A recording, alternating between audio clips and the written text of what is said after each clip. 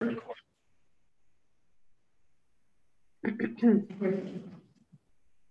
to go? Good to go, Mr. Duval. Okay. This Town of Adams Board of Selectmen Workshop is now in session. I will read to everyone the governor's order. Pursuant to Governor Baker's March 12, 2020 order suspending certain provisions of the open meeting law, and the governor's orders imposing limitations on the number of people that may gather in one place and or the DPH's designation of yellow red of the Town of Adams. This meeting of the Town of Adams Board of Selectmen is being conducted via remote participation. No in-person attendance of members of the public has been permitted, but every effort has been made to ensure that the public can adequately access the proceedings as provided for in the order. Those present in the room, the Board of Selectmen, to my right, I have Vice Chair Christine Hoyt. To my left, I have Howard Rosenberg, who was just recently elected. We have calling in Selectman Joseph Nowak, and Selectman Rick Blanchard was unable to make the meeting this evening. Also in the room this evening is State Representative John Barrett III, iBirch's reporter Jack Carino, It's an Eagle reporter Larry Parnes, Deb Dunlap, administrative assistant to the Town Administrator Board of Selectmen. Gotta be careful with that name. Jay Green, Town Administrator, command.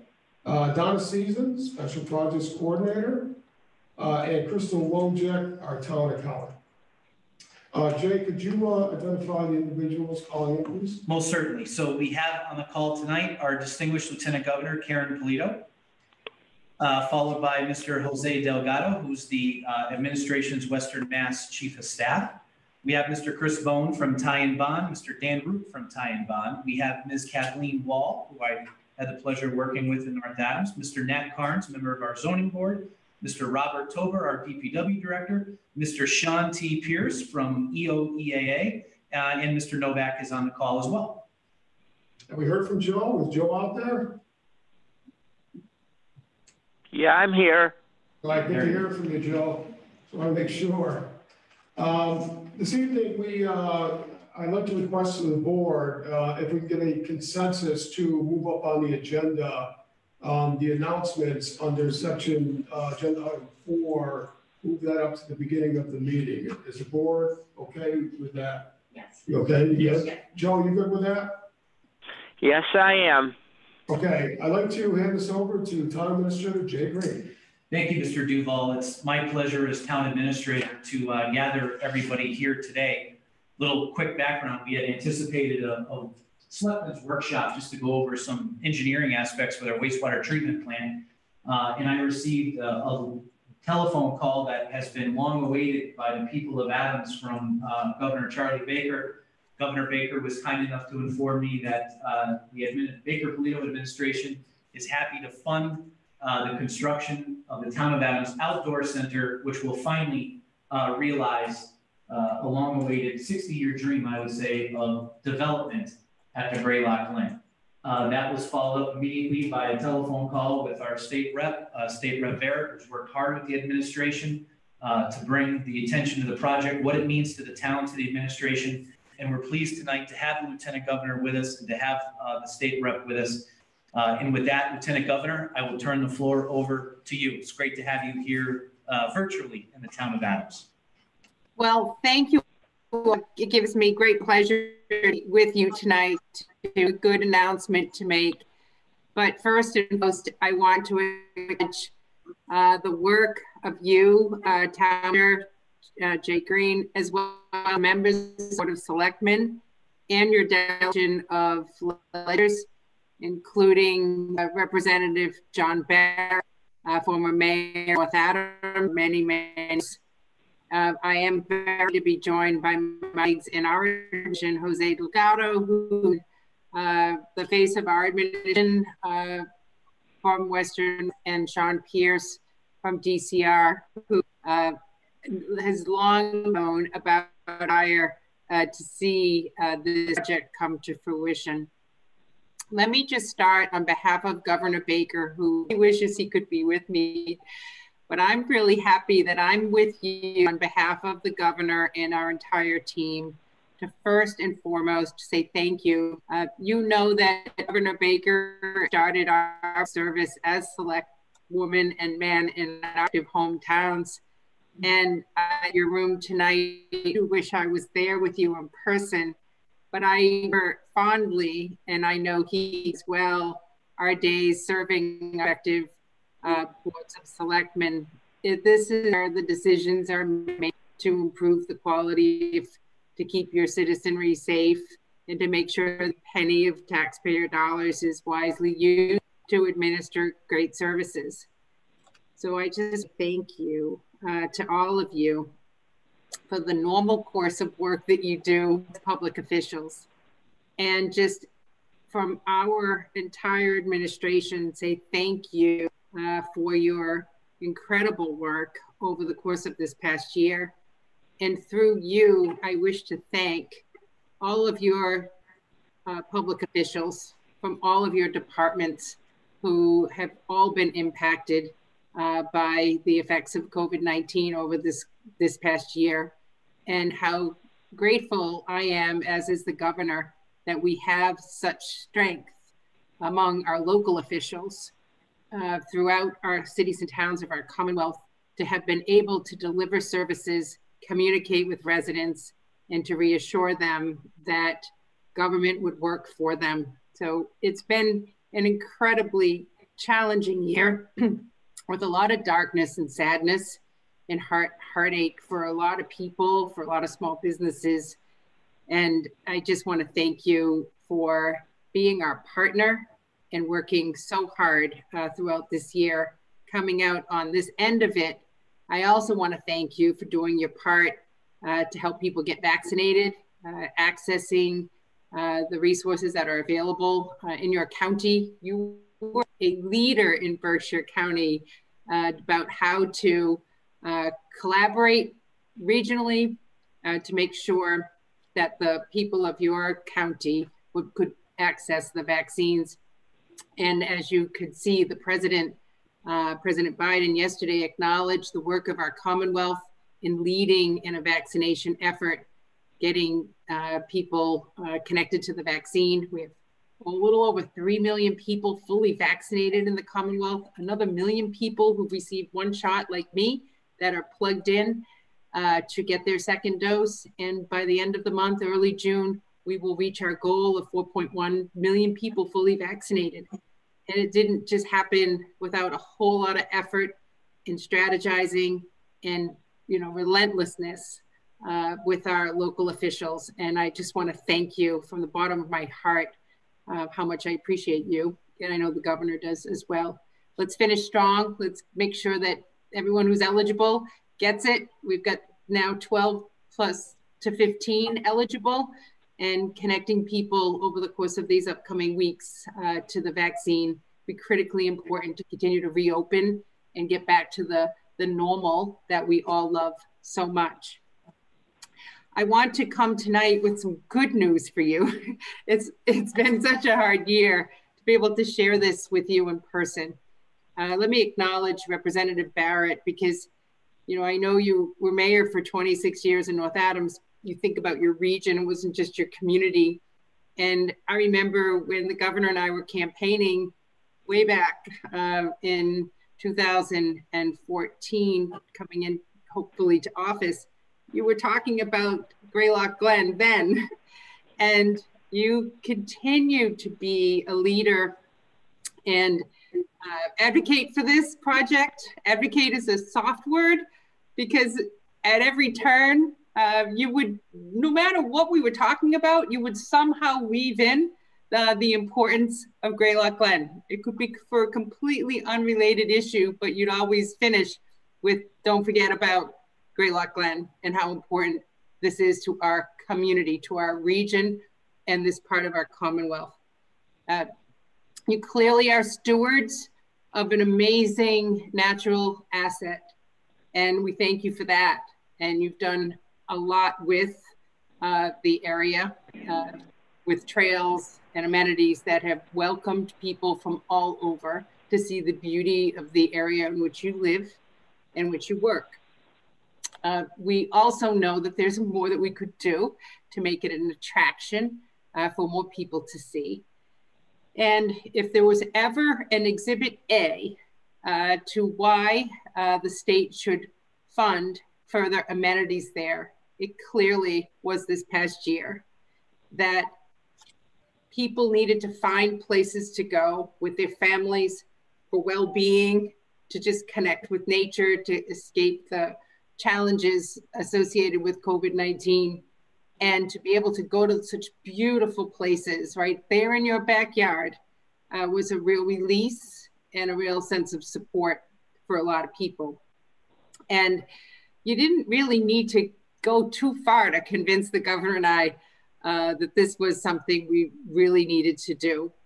But we finally were able to find a way, and we're very pleased to be able to commit $6.5 million to seeing Greylock Glen's full mission with your education center and the amenities that you've been planning for and talking about for a long time come true. And I just thank you for not forgetting how important this asset was to not only your community, but to the region, to our Commonwealth, and for the time in which we lived for many people to come in our future and enjoy. And I cannot wait, and I know the governor feels exactly the same way, to come there personally and be with you.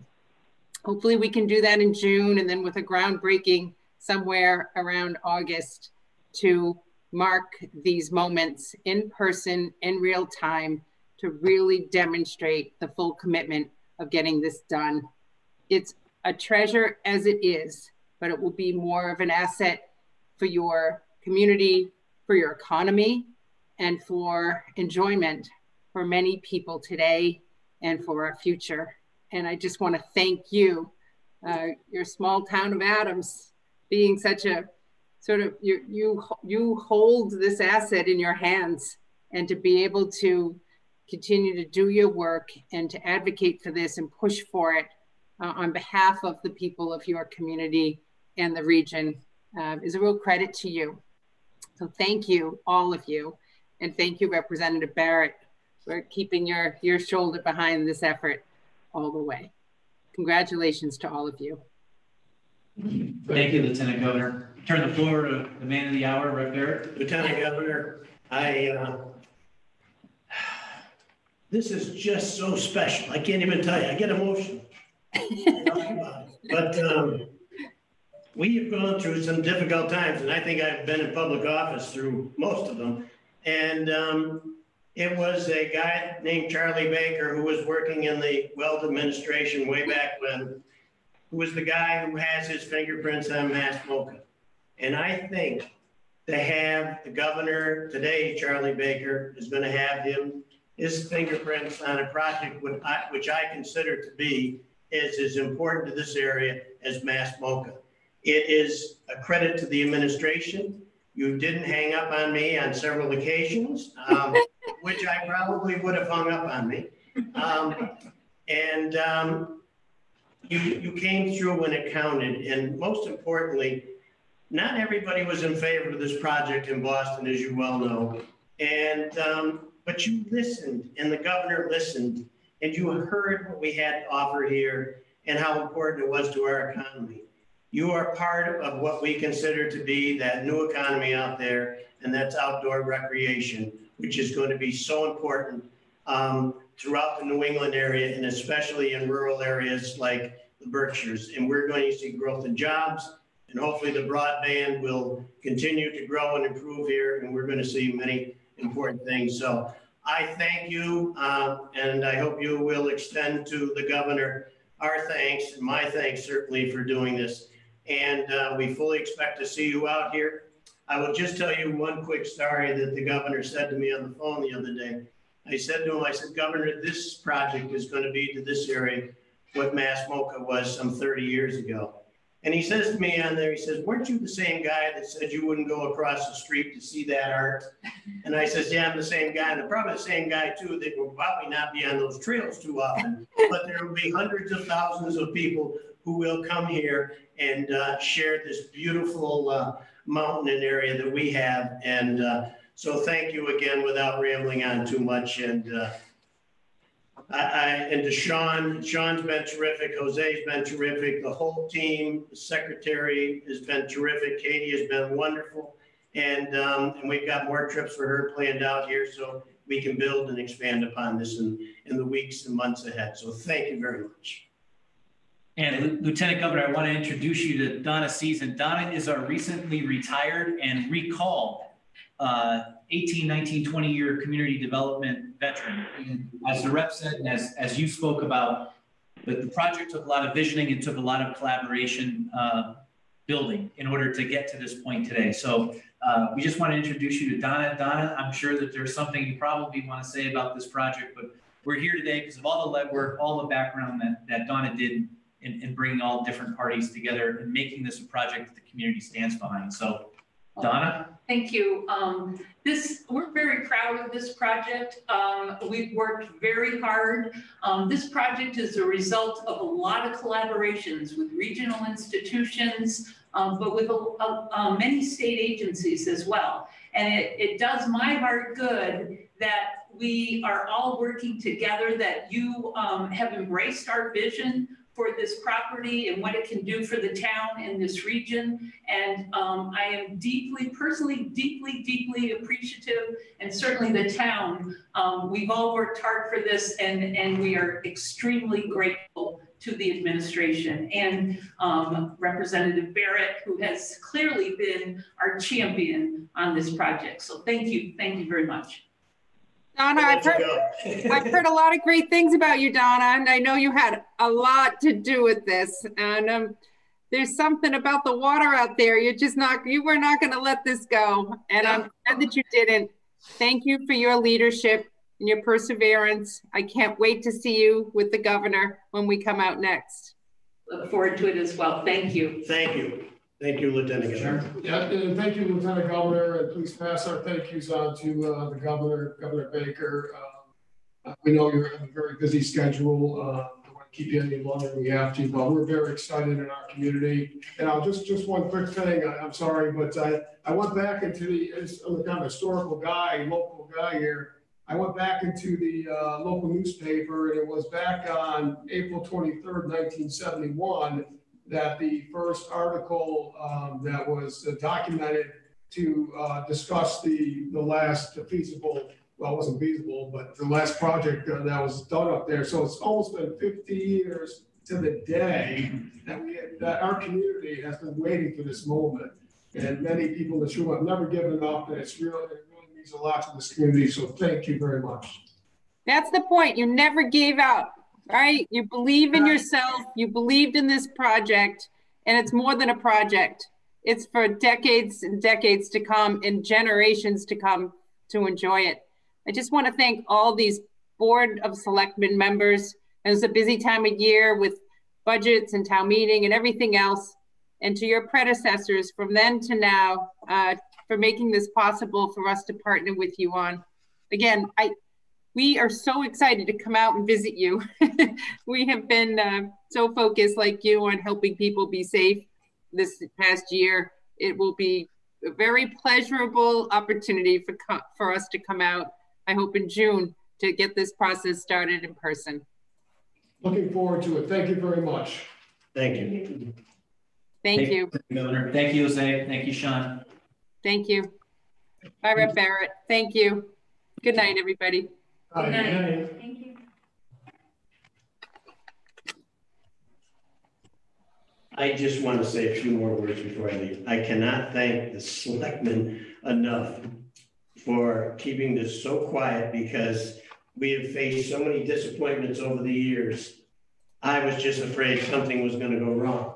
Just, I went through it in North Adams, and I don't want any more disappointments, but I thank you for listening and, hanging in there through this, because I'll tell you, there's a lot of people that aren't with us today that used to sit in those chairs.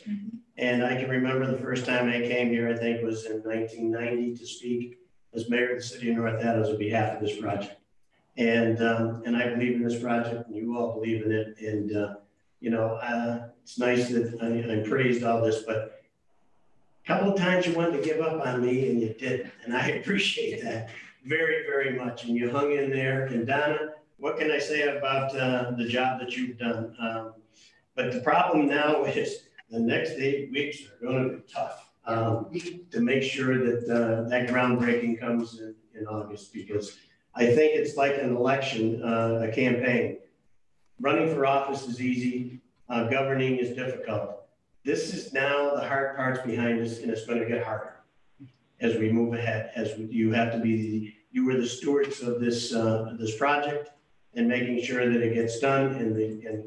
And the best words I can leave you with: never sell yourself cheap.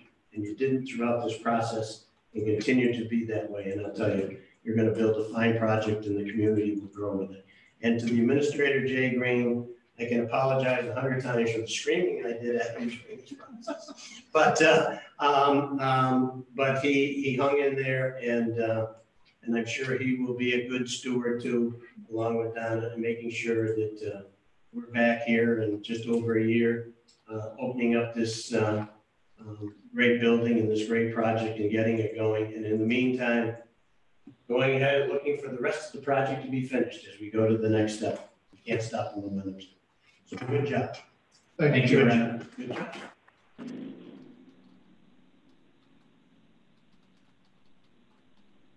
Thank you, Representative Barrett. I just want to mention something quick with John, that when he was running for the state rep position, and there was an informational session down at the county fair, and we listened to all the candidates. We had a large contingent of Adams leadership there.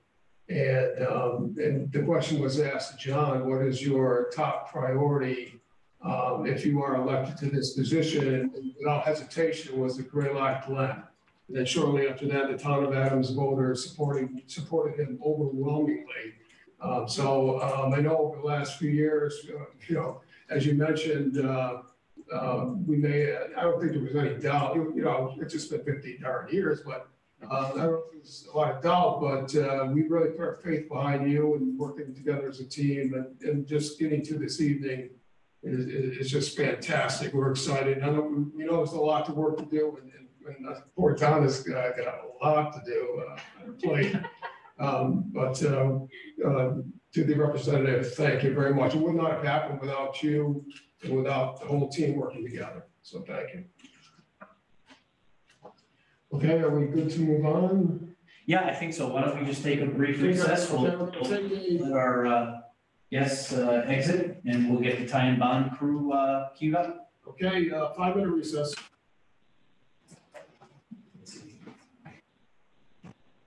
I'm going to leave it unmuted in the video. Okay. How you doing there?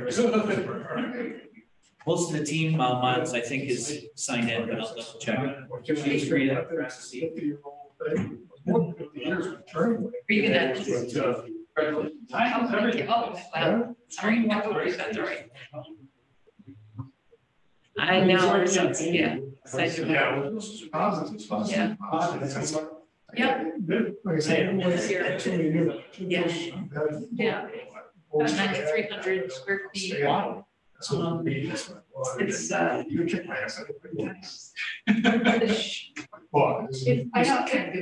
muted. This is yes. So it'll be like a school education space. Then there'll be a service cafe. And then this open cafe, we're trying to like the national park. And it's yeah, it's cited on the access. Walk in. Yeah. You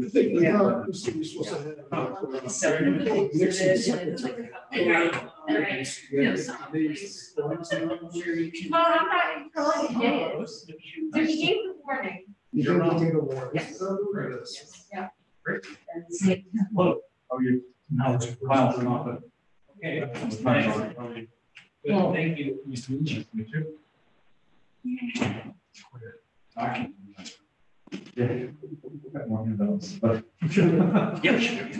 He's like, I So feel. you did read. Okay. Yeah, well, Good first. I guess these pictures. well, now we got a background in Canada. I have. You're just doing your best with these shooting. So it's like. No, I was patrolling engineer. I worked in Texas. Oh, that's okay. What time are you gonna wear? My style is- I was holding my breath. It's all new. 50 years.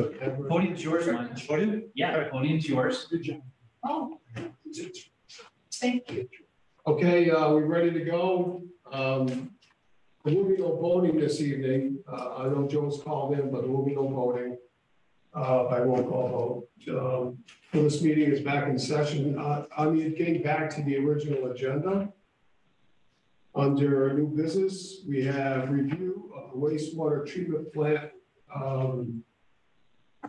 CIP, improvement. Might be that acronym again. Capital improvement. Thank you. I spent a committee for 10 years.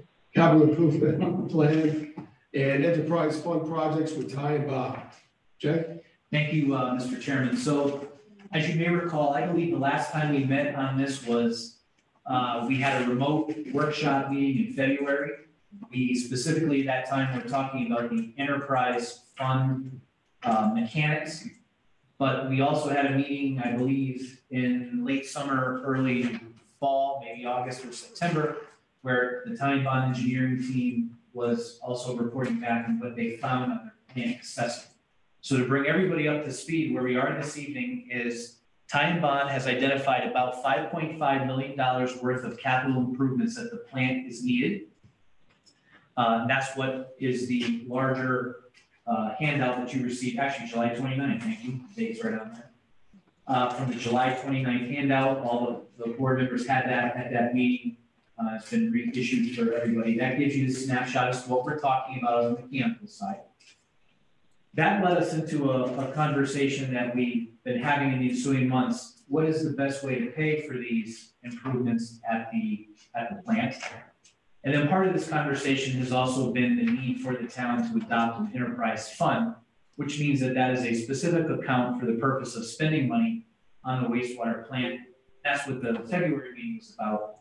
Tonight, fortunately, the team is shallow, so I've asked Donna to be the project manager on this. This involves some complicated, just some complicated maneuvering. It's nothing that we haven't done before, but I've asked her just to kind of run point on this for me because there's been a variety of moving targets.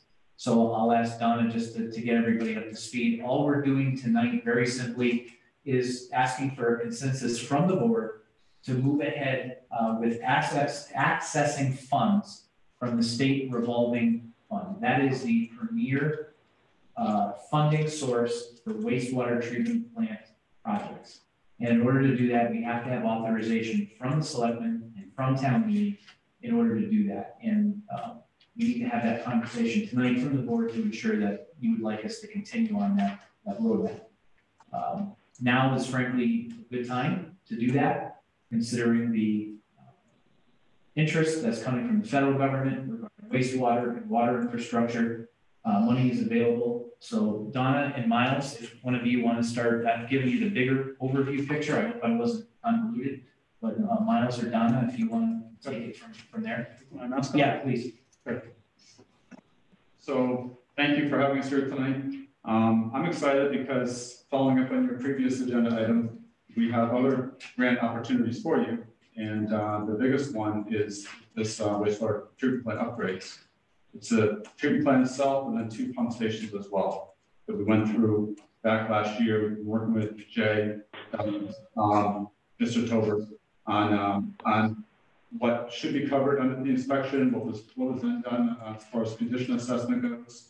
And then we tiered it all up and you have that handout, which I'm glad you have, because that's easy to read compared to the little one I brought tonight. I have on the Zoom here with me up on the upper right, it's Chris Bone.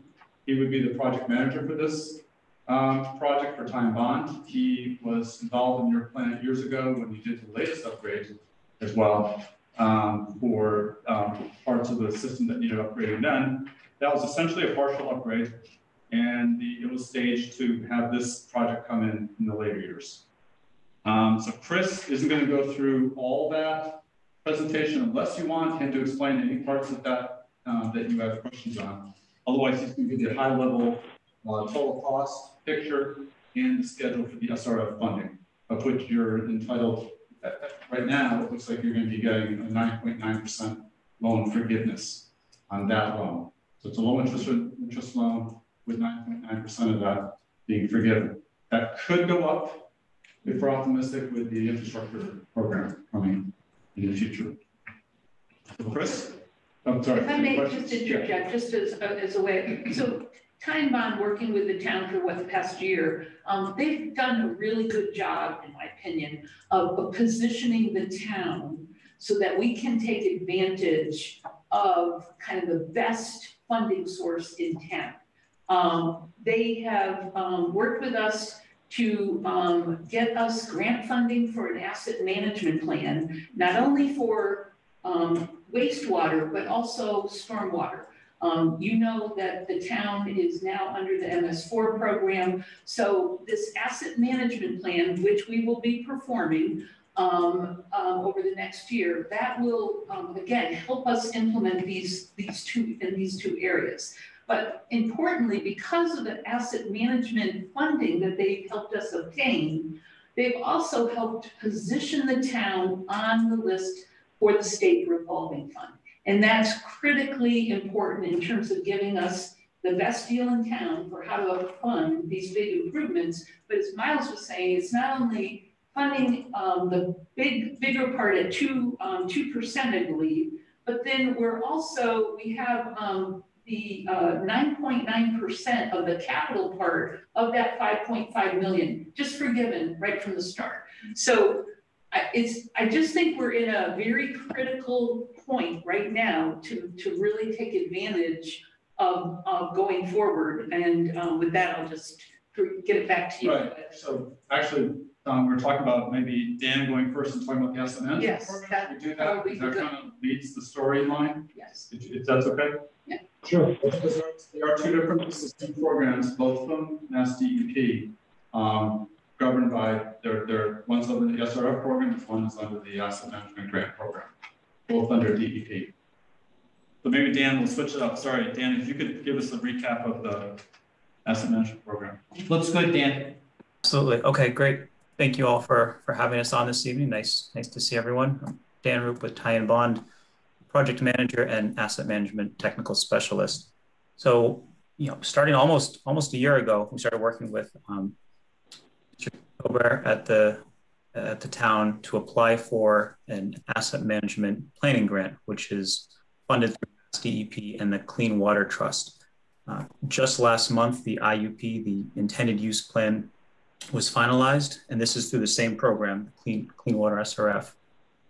This is a grant, and the Town of Adams Sewer and Stormwater Asset Management Plan was ranked #1 on that list, which is really impressive of 16 other projects. So you're being awarded a $60,000 grant towards this $100,000 valued project.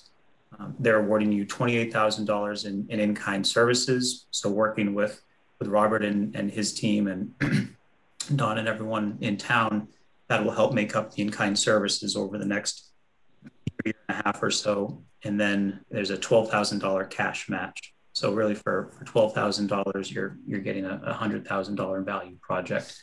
And some of the high level goals, as you can see here, is expanding the sewer and stormwater GIS database, and really focusing on stormwater, as Donna mentioned, supporting your MS4 stormwater compliance requirements, and replicating the efforts that Chris and his team did at the wastewater treatment facility at your other wastewater assets and your stormwater assets, condition assessments, and then prioritizing improvements.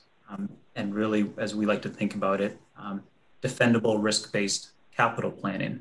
So considering how likely an asset is to fail, and then if it does fail, what is the consequence of that failing? Are we talking, streets flooding? Are we talking, backups in downtown areas? Is it impacting fire routes, bus routes, schools? It's a really, really good exercise. It's risk-based capital planning that will be funded through the project. And this is just a brief overview of the tasks that we'll be performing, helping with some administration and project kickoff, a service workshop with the town, building inventory and the sewer and stormwater inventory in GIS. You already have a nice, robust GIS system, but we'll be taking that to the next level and adding additional asset data, developing useful life, how long your asset's going to live, coming up with replacement costs, putting this all together in a plan, working with our rate specialist, Mike Schrader, who will be speaking later, to see how these recommendations might impact your rates and if there do need to be any adjustments at the end of this process, and then helping you identify some asset management software, hardware, such as tablets that you can do some field work, replacing paper forms with some newer technology, helping come up with some work orders to help Robert and his team better manage and plan for maintenance activities and operations, and then educating you all and the community on these updates and improvements. And my last slide is just a brief overview of the schedule. So this has been in the works for quite a while. We submitted the application back in August, but 2020, even before that, we worked with the town to get letters of recommendation, scoping all of this out. So we're very appreciative of the town's time helping put that together. We just found out last month about the intended use plan. There's some paperwork that needs to take place before we can get rolling. As was mentioned earlier, that assurance of local funds, we'll be submitting that to DEP with the town, hopefully by the end of June is our target. And then the more comprehensive financial application will go in October. And then we'll kick things off in November, and then we anticipate completion the latter part of summer 2022. So that's a high-level overview of the asset management planning grant. It's a separate project from what Chris and Miles will be continuing to talk about, but they are connected at the same time, right? It's all sewer assets, wastewater assets, and just helping to replace a reactive maintenance approach with a proactive one, and then determining how are we going to prioritize and fund this moving forward. So any questions on the program? Bill, do you have any questions? No. Okay. Great. Well, thank you all again. Appreciate your help putting the application together. Thank you. Thanks, Dan. Thanks, Dan. Thank you. So that approach of looking at what assets are critical and are viable to keep your system running is the same approach we took to your plant itself to come up with this package. It's the same methodology, which is endorsed by the state at a high level. And they really are driving this methodology down for all the towns to use. And it helps you get better funding in their opinion, because you're organized. You have priorities as to where you want to spend your dollars, and then they can help with the loans and grants to help you spend dollars. So that kind of gives us the roadmap as to how we're going to spend the money that we are able to obtain from the state revolving fund.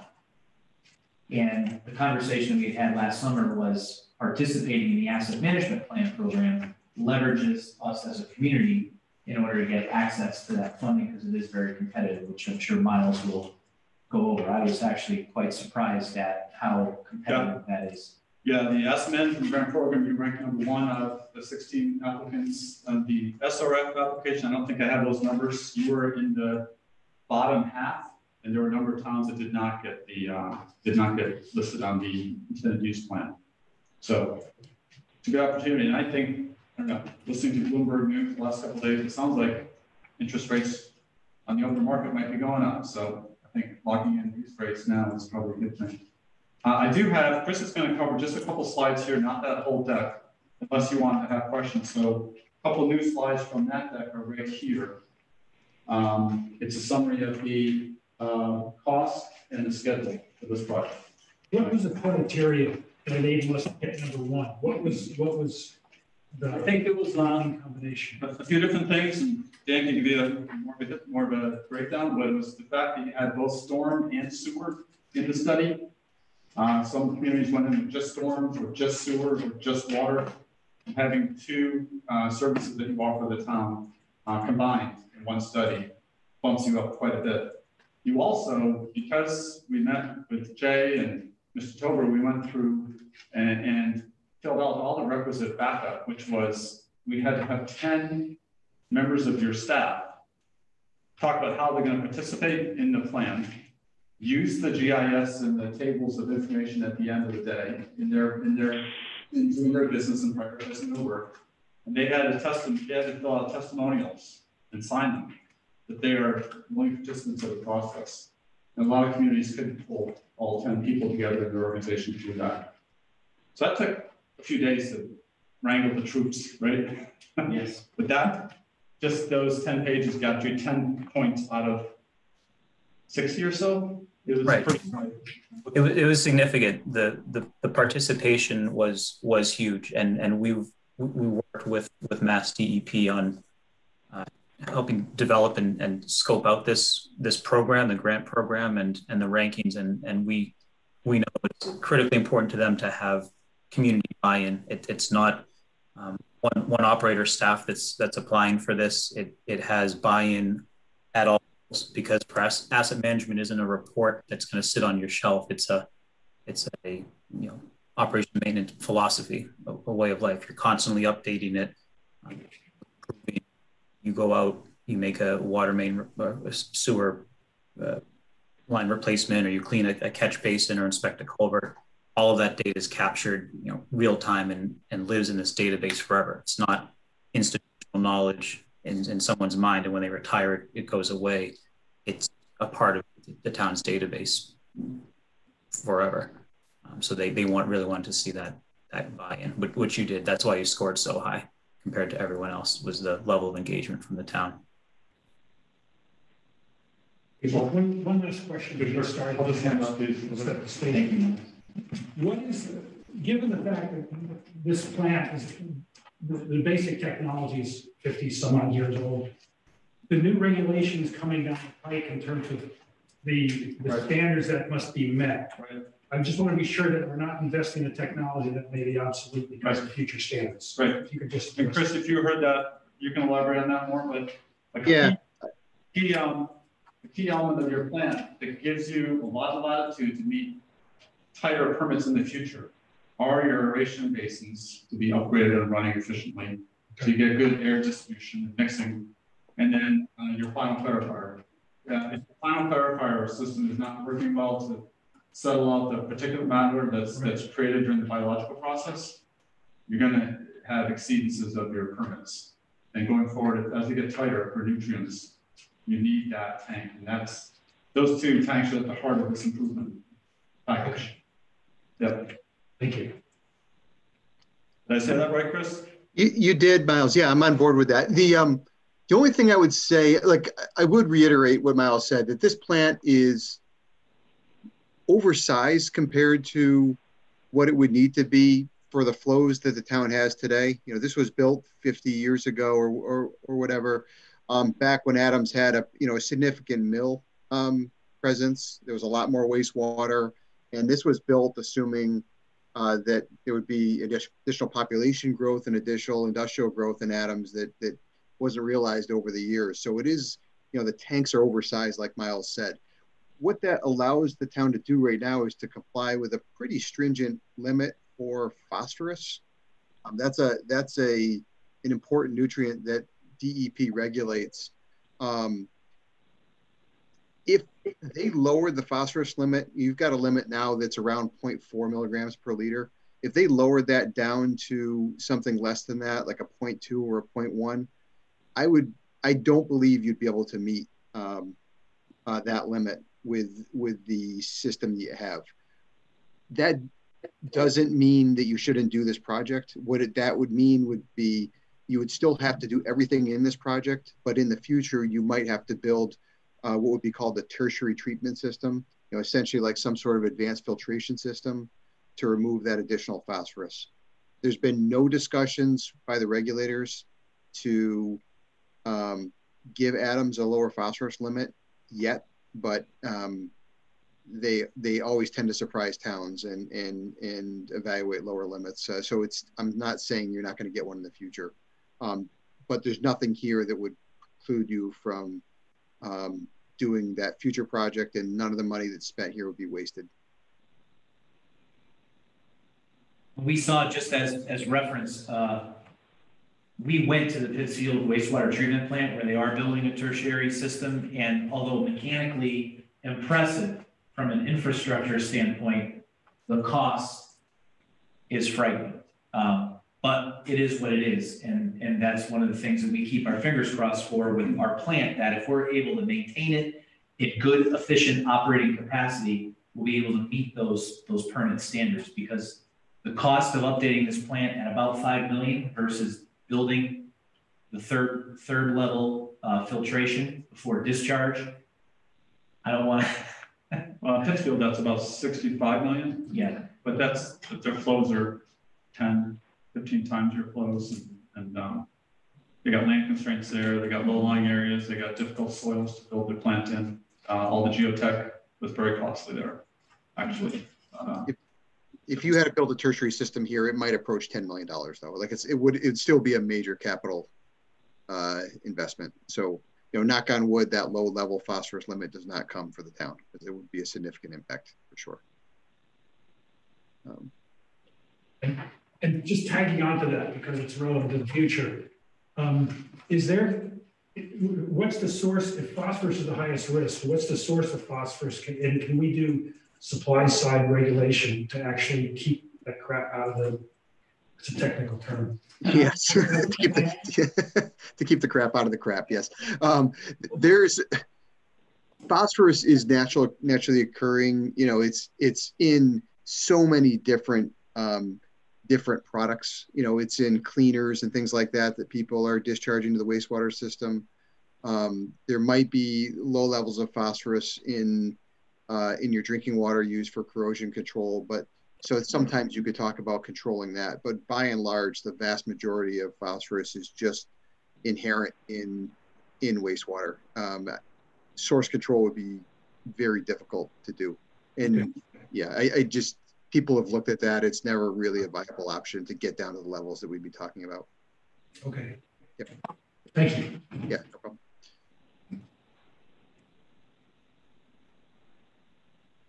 Miles, do you want me to step through the first couple slides of the presentation and we can go from there? Yeah, just the 4 slides, and then is there any questions? Yeah, absolutely. To follow up on what Jay was saying previously, this is essentially an identical presentation that we gave to the Board of Selectmen in, it was late July of 2020. We had spent the first half of 2020 doing a detailed evaluation of the wastewater treatment plant and the pump stations, evaluating, capital needs, safety needs, electrical improvements, all those sorts of things. Developed a report with a list of recommendations, some of which we classified as, near-term or important recommendations that are listed in this, proposed capital upgrade plan. And then there were some other longer-term recommendations that aren't included in this plan at this stage. So that was the basis for what is leading us to the where we are today. At that July 2020 meeting, the board did authorize Ty and Bond on the town's behalf to submit an SRF application to apply for the SRF funding. So we submitted an application following that meeting in August. And then, the town, happily found out that they were awarded the SRF funding for the project. So now we're in the next step about making sure that you act on that funding as required by the various deadlines. Project scope, very briefly, this is the treatment plant on the right side. I upgraded this slide a little bit from what Miles handed out, just to give a sense on the type of things that are being touched in the project. Again, this is a facility that was upgraded in 1968. In 2006, there was a $2 million project that was done at the treatment plant. That was a limited scope project that really only addressed equipment in about half the facility. And we didn't touch really any of the pumps at that time. I'm not saying there weren't more needs in 2006. There was just a financial decision made that the town drew a line in the sand and said, this is what we're going to do. This is as much as we could spend at that time. So some equipment was replaced. The rest of it has just been maintained through the town's, strong maintenance program for the last 50 years and is still largely original. And, frankly, at this stage has, served the town well, but is well past its useful life. So the project scope includes replacing one of the two clarifier mechanisms, the one that wasn't replaced in 2006, upgrading the second half of the aeration tank, the half that wasn't upgraded in 2006, whole variety of pump replacements and improvements, improvements to the headworks and grit handling system. Those systems are original and definitely need improvement. There's a chemical room that stores chlorine, and that's a very corrosive chemical. And that room has got quite a bit of corrosion. The equipment has served its useful life, and due to corrosion and difficult service, really needs to be upgraded. Motor control centers are the electrical switchgear that controls distribution of electrical equipment throughout the plant. Those are all original MCCs. At this stage, they're just not reliable anymore. There are potential safety hazards associated with those, just age and condition. They really do need to be replaced, absolutely. A small amount of HVAC improvements in the admin building, some minor improvements to the industrial and domestic pump station. And then a pretty significant part of the project is safety improvements throughout. That you've got a bunch of tanks at this plant that don't have handrail adequately around them. You've got concrete knee walls that are only a couple feet high. You can see actually in this picture here, you've got a lot of things like this. This is a tank that's filled with wastewater. On the other side, there's an empty tank. That's a 20-foot fall, and you've got a number of places like that where there's safety hazards that do need to be addressed. So that's the core scope of the project. It's just a bunch of miscellaneous tasks that would bring this plant back up to, really where it needs to be. A number of these have been flagged by DEP in the past. I would say just, they know that you've got only one reliable clarifier and a second clarifier that's, just band-aided together, at this stage. So this is something that's on their radar that is a vulnerability for the town that they've flagged in the past.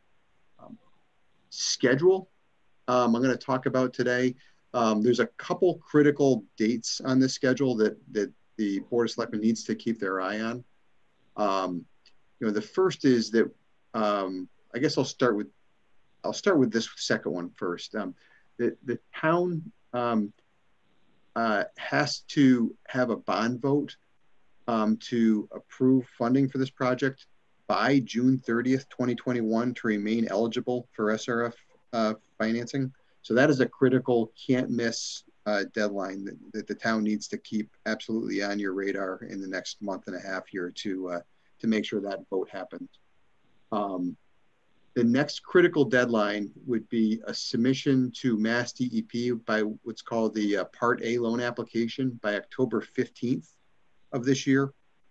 The biggest part of that application is we need to submit design plans and specifications for the project by that October 15th deadline. So going back to this first one, that really means that we need to be starting with design, as soon as possible. This is a significant design effort. And to make sure that we've got a credible submission in by October 15th to keep the town eligible, we really do need to be starting with design, as soon as possible. There's a lot of work there to hit that October 15th deadline. Presuming the town goes ahead, we submit by October 15th. DEP will issue what's called a project approval certificate. They promise by the end of the year. Sometimes that slips a little bit into the beginning of the next year, but ideally by the end of the year they would issue that project approval certificate. At that point, you're authorized to go to bid. Bidding could happen anytime after they issue the project approval certificate. One potential challenge here with the late start, frankly, on the design is we might not be 100% done with design by October 15th, so there might be some carryover. So just for this schedule, I indicated we're going out to bid on April 2022. It could be earlier than that, but sometime around then. We would be submitting an authorization to award to DEP, which is called the Part B application, after you receive bids from contractors in May, and then awarding in June of next year. This is another can't miss deadline for the SRF funding program.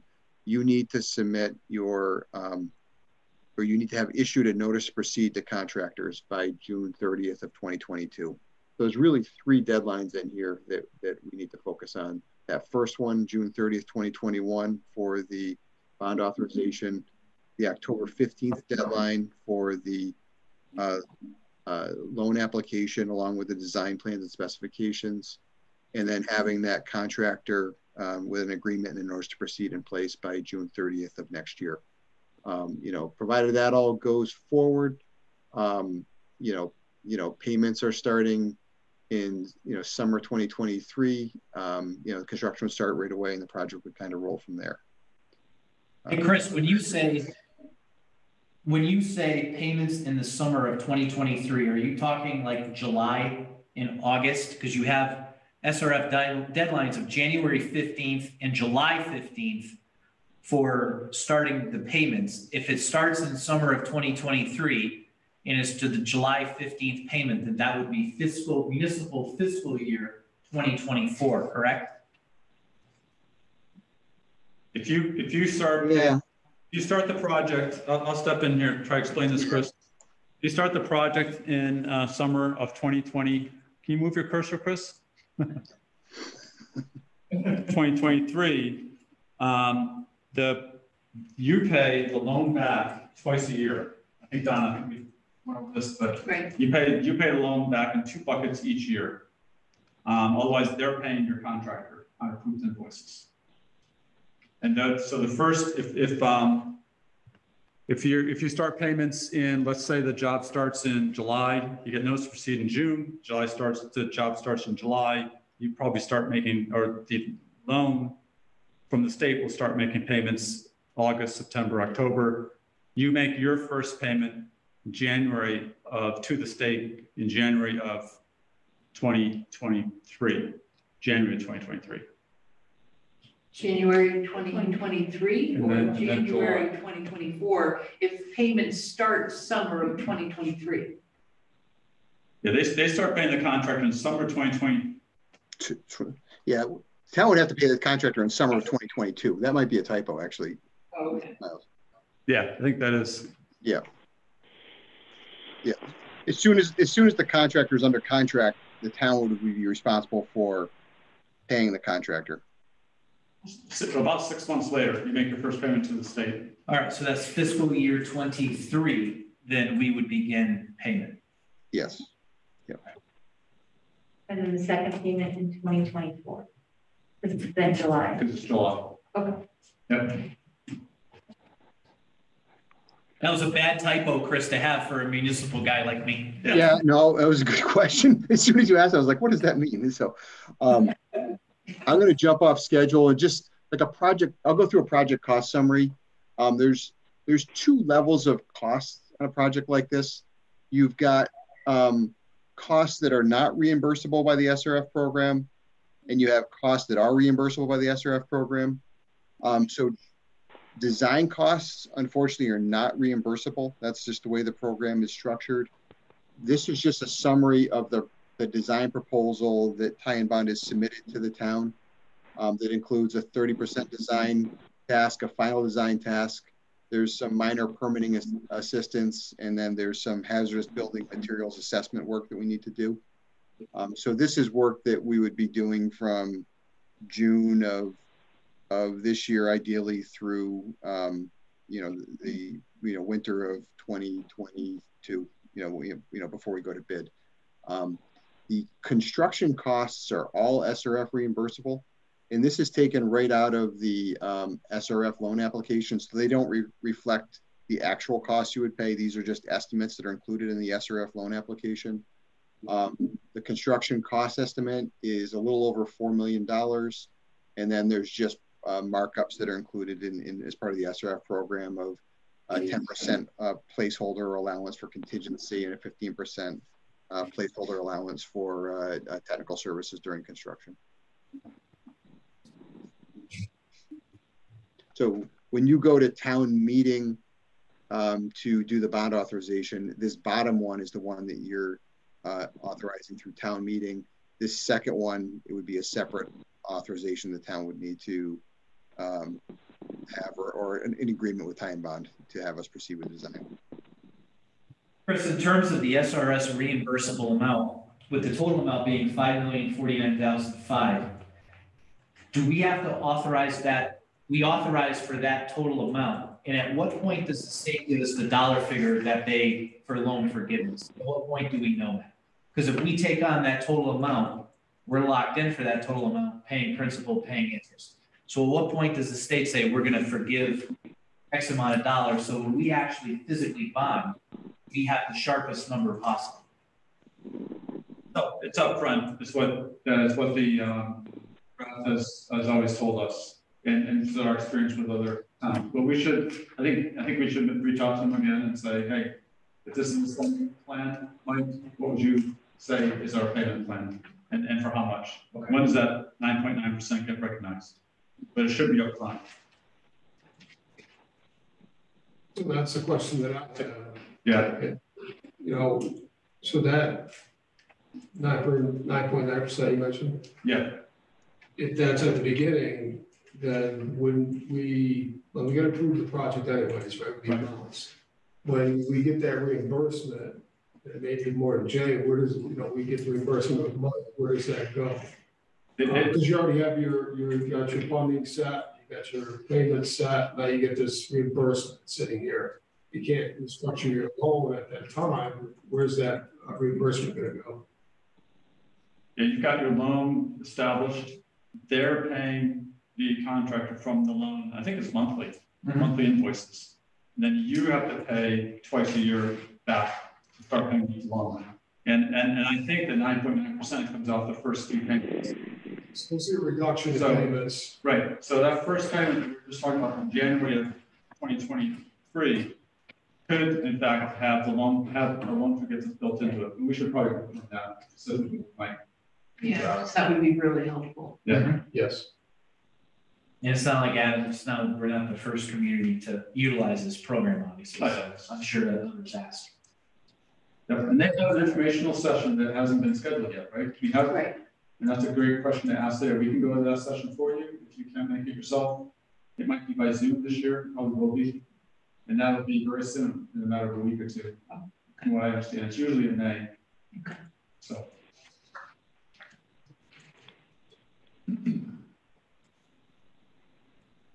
So Howard, I'm going to do, if you have questions on the details of what we looked at and how we came up with priorities or the estimated costs, which we use based on construction dollars this year, last year, is how we arrived at cost. It's in the packet there. If you have any questions on that, we can certainly answer it for you. Chris and John have already seen all that in detail.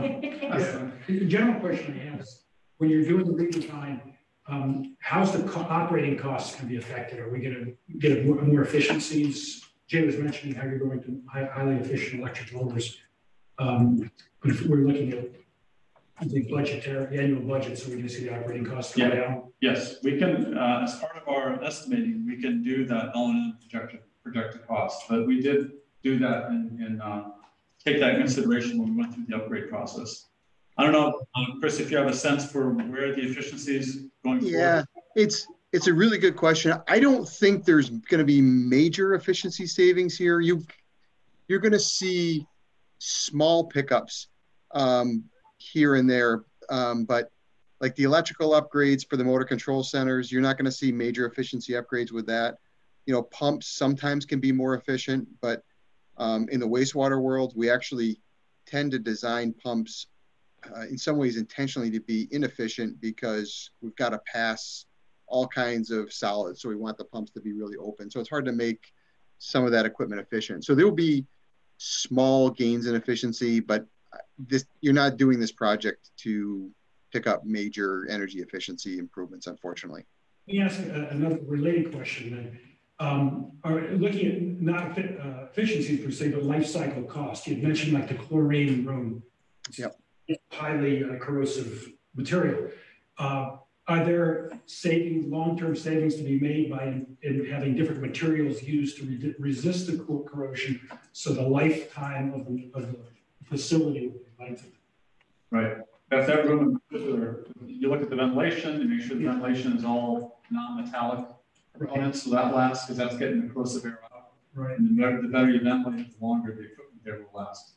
Okay. That equipment is typically, Chris, it's mostly non-metallic. Also, the tanks will be plastic. Right. Right. Yep. It's the chemical itself is just very aggressive. It attacks the fiberglass or the polyethylene tanks, whatever you build them out of. It'll attack piping. So it's just a very aggressive chemical.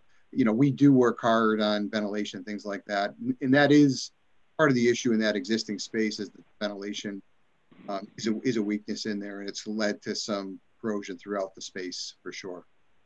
In other areas,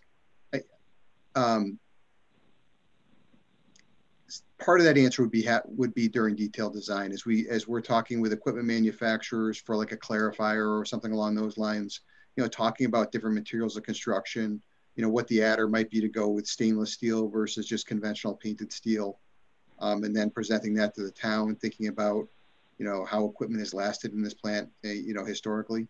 The plant has held up very well. You know, it is a credit to the staff at the plant over the years that you've got equipment that's 50 years old in a corrosive, abrasive environment.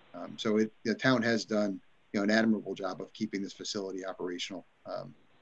Just a follow-up, Chris. You know, I just want one follow-up. I want to be sure that when you're deciding what equipment to buy, now one of the decision criteria is the life cycle costs, not just the procurement, not just the capital upfront costs. Exactly. Right. So there's some process in place for those decisions. And how we do that Time Bond has a kind of a library of standards that we've developed over the years, standard specifications. Chris is one of the authors of those. Okay. And we take life cycle costs into account for those as we select different vendors or products. Like in the chemical room, the product that we'll put down to coat the containment area that you need for safety standards to contain. Right. If the tank fails, it's going to hold it in there. That coating system, for instance, we've tested and tried on a lot of other projects, and it's geared towards a longer life. It's expensive up front. Exactly. Okay. It's not easy to apply. You have to trowel it on in some cases, but it's the one that lasts the best. But we can certainly share, you know, Robert and Jay and whoever's interested, those kinds of comparisons we're doing on certain key features. You know. The primary clarifiers, for instance, we looked, I think, already at stainless steel components versus painted steel. We think for you it's painted steel. It's not going to last quite as long, but stainless steel, if you do the life cycle cost analysis, it's just hugely expensive. Okay. And going into the market now with material costs going up, right, we'll take another look at that in design and see if changes have occurred. You know. Thank you. Yep. Thanks, Chris. If there's any questions anytime, I'm certainly happy to weigh in on this. If anybody wants to take a tour of the plant, be happy to walk down there with you and walk around and, you know, whatever it takes to keep the board engaged, I'd be happy to do. So thank you very much. I would like a tour. I need to go visit. Yeah, we're going to take Howard right down to the headworks, see the Muffin Monster all the way out to the outfall, start to finish. Sounds good. No, I'd be happy to join you if you want to do that. It'd be great. I would like that. Good. Joe, do you have any questions? I have a few questions. Knowing it's budget season in the state, have you had any conversations about DEP's funding toward these revolving funds that you've been discussing? Yes, that's at the heart of this process. We have Jen is one of our engineers that's been sending myself and Donna information as to the spending plan, the schedule for reimbursement for the town back to the SRF fund. Those are all key to this, to the success of this project. DEP is very engaging. Anyone from the town can call this gentleman, Mike McGrath. He's about to retire from DEP after years and years of service. So if you want to get the biggest bang for your buck, you probably should call him between now and like June. He's very open to discussing the way the program works, its history, the benefit it brings to communities like yourselves. He's a very engaging guy. Very passionate. Him to stay on our project. I was just gonna say good for him, because I work for the town of Adams, you can't retire. And a few other questions. I've been through the plant a number of times, and I too am concerned about the small knee walls with no protection falling into the vats. I'm just wondering, they've been like that for such a long time. Has OSHA ever said anything about getting corrective measures for that? To the best of my knowledge, no. OSHA is not typically visiting wastewater plants to flag things like this, but it is an issue for sure at this plant. I mean, you're right to be concerned about that for sure. So, and if OSHA did visit this plant, you know, and they might, if you had an accident or something like that, that would be when those types of things would definitely come to the forefront. So there's no one within the state that goes around and checks things to that, to my point. So, because OSHA is usually federally, it's usually comes in with the Fed. So, in short, all of these years, there's never been a citation or anything leveled against the wastewater treatment plant for, as you mentioned, there has not been that you know of? Not that I know of. Not that I know of. Okay, and two other quick questions. I brought this up quite a while ago about mold down in the basement room where I'm not sure what's down in there, but you can see black mold on the walls.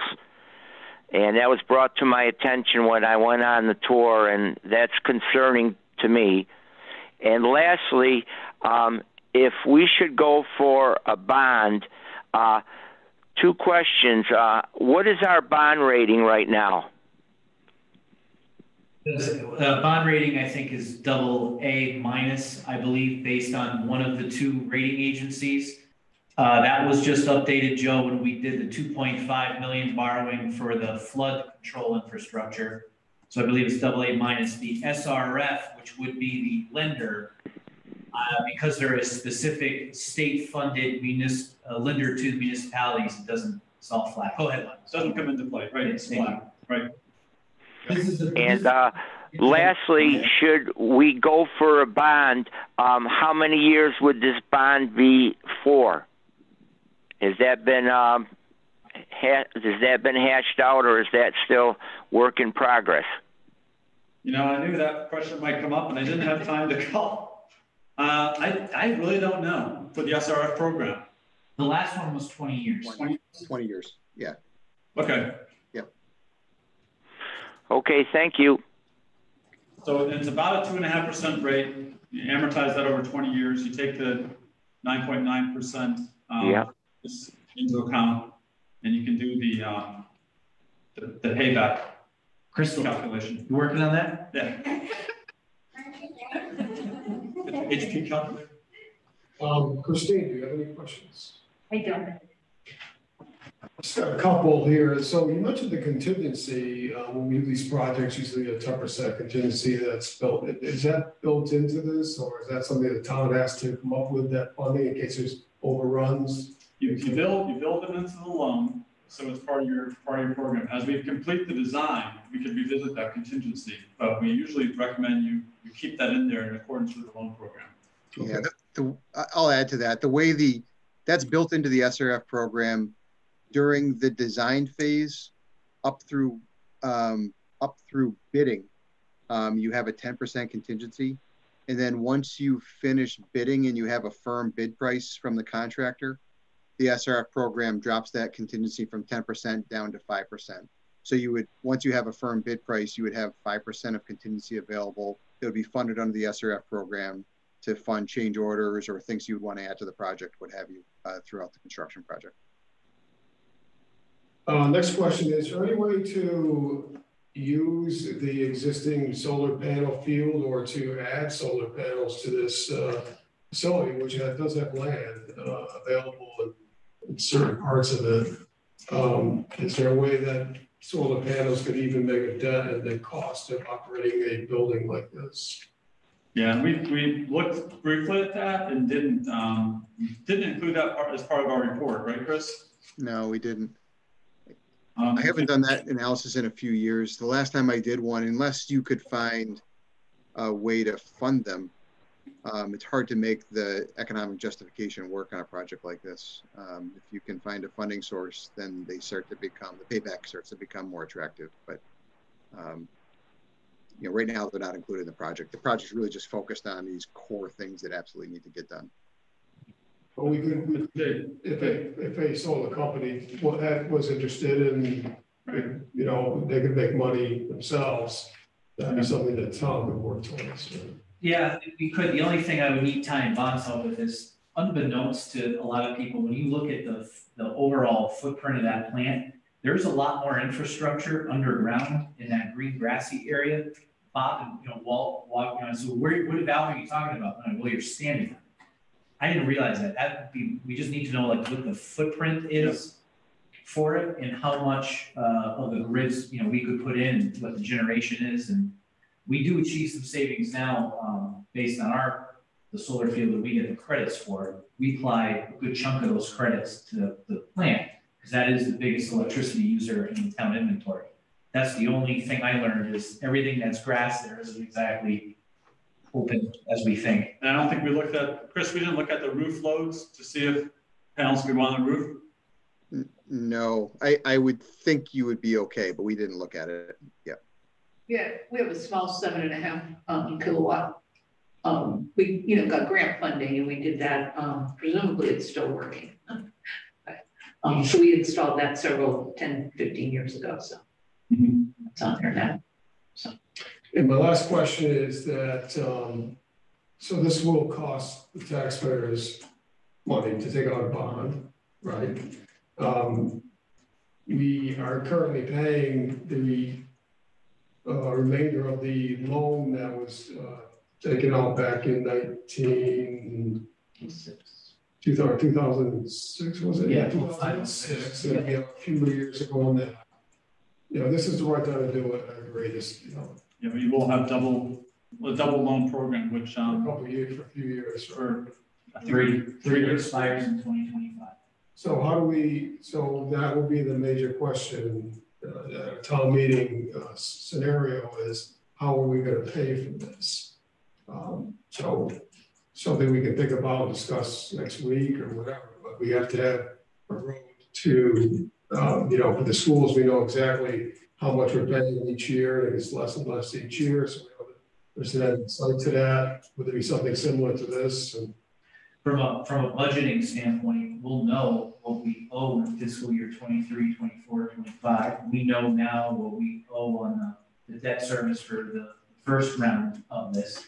However, to also answer, I think, John, the second part of your question, I'll turn it back over to Miles. If Mike, the numbers guy, is on, this is his alleyway. Right, and he's up next. I will say that we will dig further with Mike McGrath and look at that forgiveness piece when that occurs. If it's the first year of your payments back, that helps that double debt payoff that you're talking about for 2 years. It might help that first year or second year. Yes. With the new loan. right, okay. Right, so we'll get you some real numbers on that. Right, I can go ahead and call. Sure. Yeah. Before we move on to that, the only other piece that we didn't, you know, the design costs, we have to come up with the funds to pay Ty and Bond the contract with him to do the design work. So Donna and I are continuing to have that conversation to identify where the best source of those funds are. You know, we have some money now. We're going to get this ARP money coming in from the federal government. We're still waiting guidance. So that's just still a moving target, but we know we'll have the funds. Well, there will be, it's coming very quickly because it's one of possibly 3 or 4 warrant articles that you'll be voting on next week. One, if I can go ahead, for the design, right now the best approach is that we would ask for town meeting approval to, for temporary use of remaining funds. As you know, we've set aside about $500K for the Jordan Street project. We're waiting to hear from FEMA. So we think if town meeting would allow us to use those funds to get time bond going, then when the American Rescue Plan money comes, we're scheduled to get 2.3 million. We would use that to replenish the flooding bond and do that project. So that would be one warrant article. The second warrant article would be the bond authorization. And then as I understand from Mike, and this is a perfect segue for him, but I learned today from Mike that we also have to do an article approving the funding mechanism. Is it going to be the enterprise fund or some other fund similar to like revolving funds that we do? So those 3, there may be something for the asset management plan, but we can get greater, specificity from DEP on that, whether we need something to go forward. But those first 3 are the big articles that we'll need. Yep, it's a good summary. Mike, do you have a few slides to share as to how that approach works and what your rate study has done so far? I do have a handout for that because we had that meeting in February. And is Mike's pulling up the slides with the warrant article that Donna just mentioned about if it's going to be established as an enterprise fund or revolving fund? Do we have to make a determination as to whether or not what the rate structure would be? And because I think we talked about back in February, it's like water usage or EDUs. Does that have to be determined to do that? Should be. Right. No? Okay. I like that answer. That's a great answer, Mike. Thanks so much. You're on the record as saying such. It was good to see everybody. Thank you very much. I mean, it has to be determined at some point. I didn't know if that had to happen before we vote on an enterprise fund. Right. If it can come later. Because until this morning, we didn't necessarily think we needed to discuss the enterprise fund yet because we want to do a lot of education on this. Correct. It's not anything that we're going to rush into. But again, Adams is behind the 8 ball because we are not structured to fund wastewater costs the way that other municipalities are. So let's say that we have been structured with an enterprise fund since the mid-90s, and it was time to upgrade our plant. We would only be having a conversation about the capital needs of the plant and how to go access the SRF to get the funds. In our situation, we are not fiscally structured correctly. We're the oddball. We may be one of 2 or one of 3, depending upon how you look at it. But that's the problem that we have is when DEP and the other agencies look at us to work with us, everything that they give us to follow us, well, we don't have that. We don't have that. So it's getting difficult for us to access these pots of public money because we're not structured. And then that's when Mike, thanks Mike, threw it at us this morning and said, I think we need to have an authorization to show how we're going to fund payment of the SRF, which makes us not be able to have that conversation in September like we wanted to have. And we still are researching that. Well, talking to Mary and Crystal this afternoon, there might be both alternatives coming to you and to town meeting. So if we fail to move forward with the enterprise, then we can have the other one. If the enterprise moves forward, authorization to go proceed with an enterprise fund, then we won't need the second warrant article. So we're again trying to be strategic and advance this project, assuming the board supports that on several fronts. As I preempted everybody with, this is not a simple conversation. There's a lot of moving parts to this. Okay, Mike, I'm gonna hand out your full content of your presentation because some people don't have that, right, from February? Howard. Just Howard. Okay, all right. Thanks, Lon. Thanks, Jesse. Miles, while you're passing that out, I apologize. I have a 6-month-old and a 2-year-old, and I am past due tagging in to help them. So I will be available for asset management questions if there's follow-up. I just want to thank Mr. Green and Don and the board for your time, and we will be in touch soon. I'm looking forward to working on the asset management project with you all. Thanks, Dan. Stay well. Thanks for the feedback about Polar Park, by the way. That was helpful. Yes, enjoy. Have a great time. Yeah, great time. It's beautiful, beautiful park. Night, so Electric atmosphere. it's good to hear. Very well. Thank you. How are we on time, Mr. Green? Mike, you're like the closer. So I would say you got 20 minutes, 25. You can go as far as a half hour. So The hour and a chairman- half is chairman good? will cut you Okay. off. Okay, so Yeah, that's true. I'm sorry. We do have another item, Mike, so keep it to like 15 if you can. Sorry. Our night's all been, you're gonna get no, that's fine. I just want to check in. I'm glad you said that because what I've done is, pared down the full presentation to just some key points.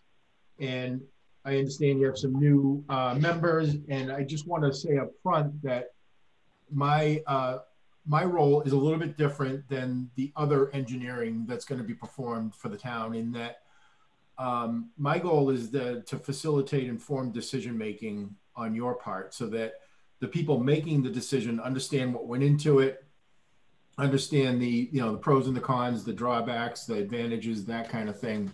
So I'm going to go through these slides fairly quickly, but I just want you to know that Mr. Green can invite me back anytime, that I'm not going to be really happy until I understand that you understand what we're talking about, what the decisions are, and any questions or ways that you need to be able to understand them. And I don't mean to sound reductive, but you're looking at something that's a cardinal change from what you're doing now.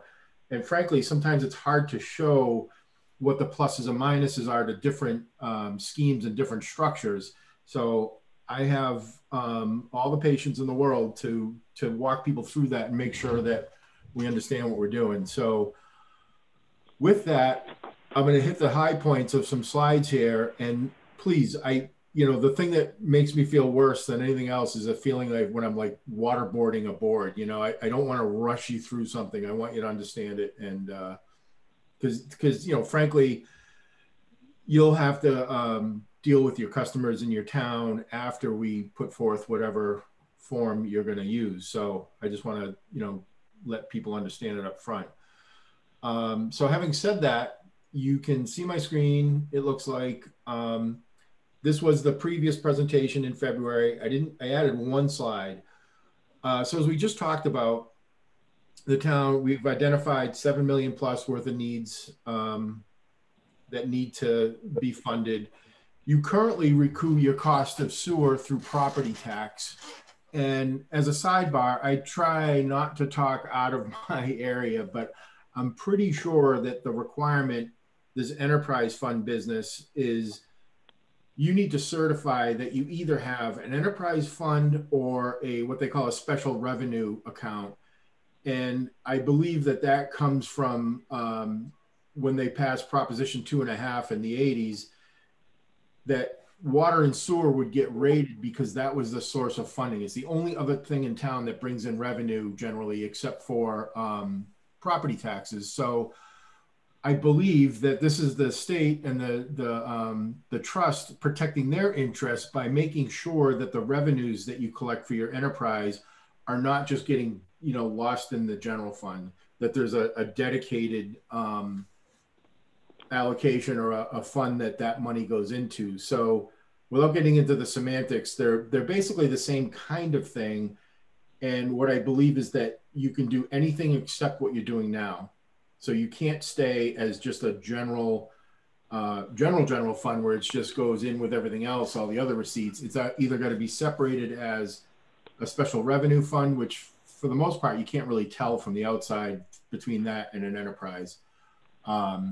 So having said that, Adams has the 9th highest tax rate in the state, which has, you know, been one of Jay's concerns over time, is or that's what I've heard, is that to continue to work on our plant and do what we need to do, we're just going to keep driving ourselves out of the market in terms of tax rates. So we need to look at some alternatives. The other thing I want to bring up, after our conversation this morning, we were talking about the double dipping and the debt payment and such, is that your cost for sewer, even though it's blended in with the property tax, the people don't see it as a discrete bill. We broke it out because we needed to understand it in terms of comparing costs and impacts. And it's very, very low. And I know that's a good thing. But you know, it's kind of like if you went to go buy a car and someone told you that a brand new car for $6,000, you'd be kind of suspicious of why. Like, why is it that low? Why isn't it cost what the other ones cost? And so part of this is that I believe you've been underfunded. And we've talked about you maintaining this plant for 50 years, and that's great.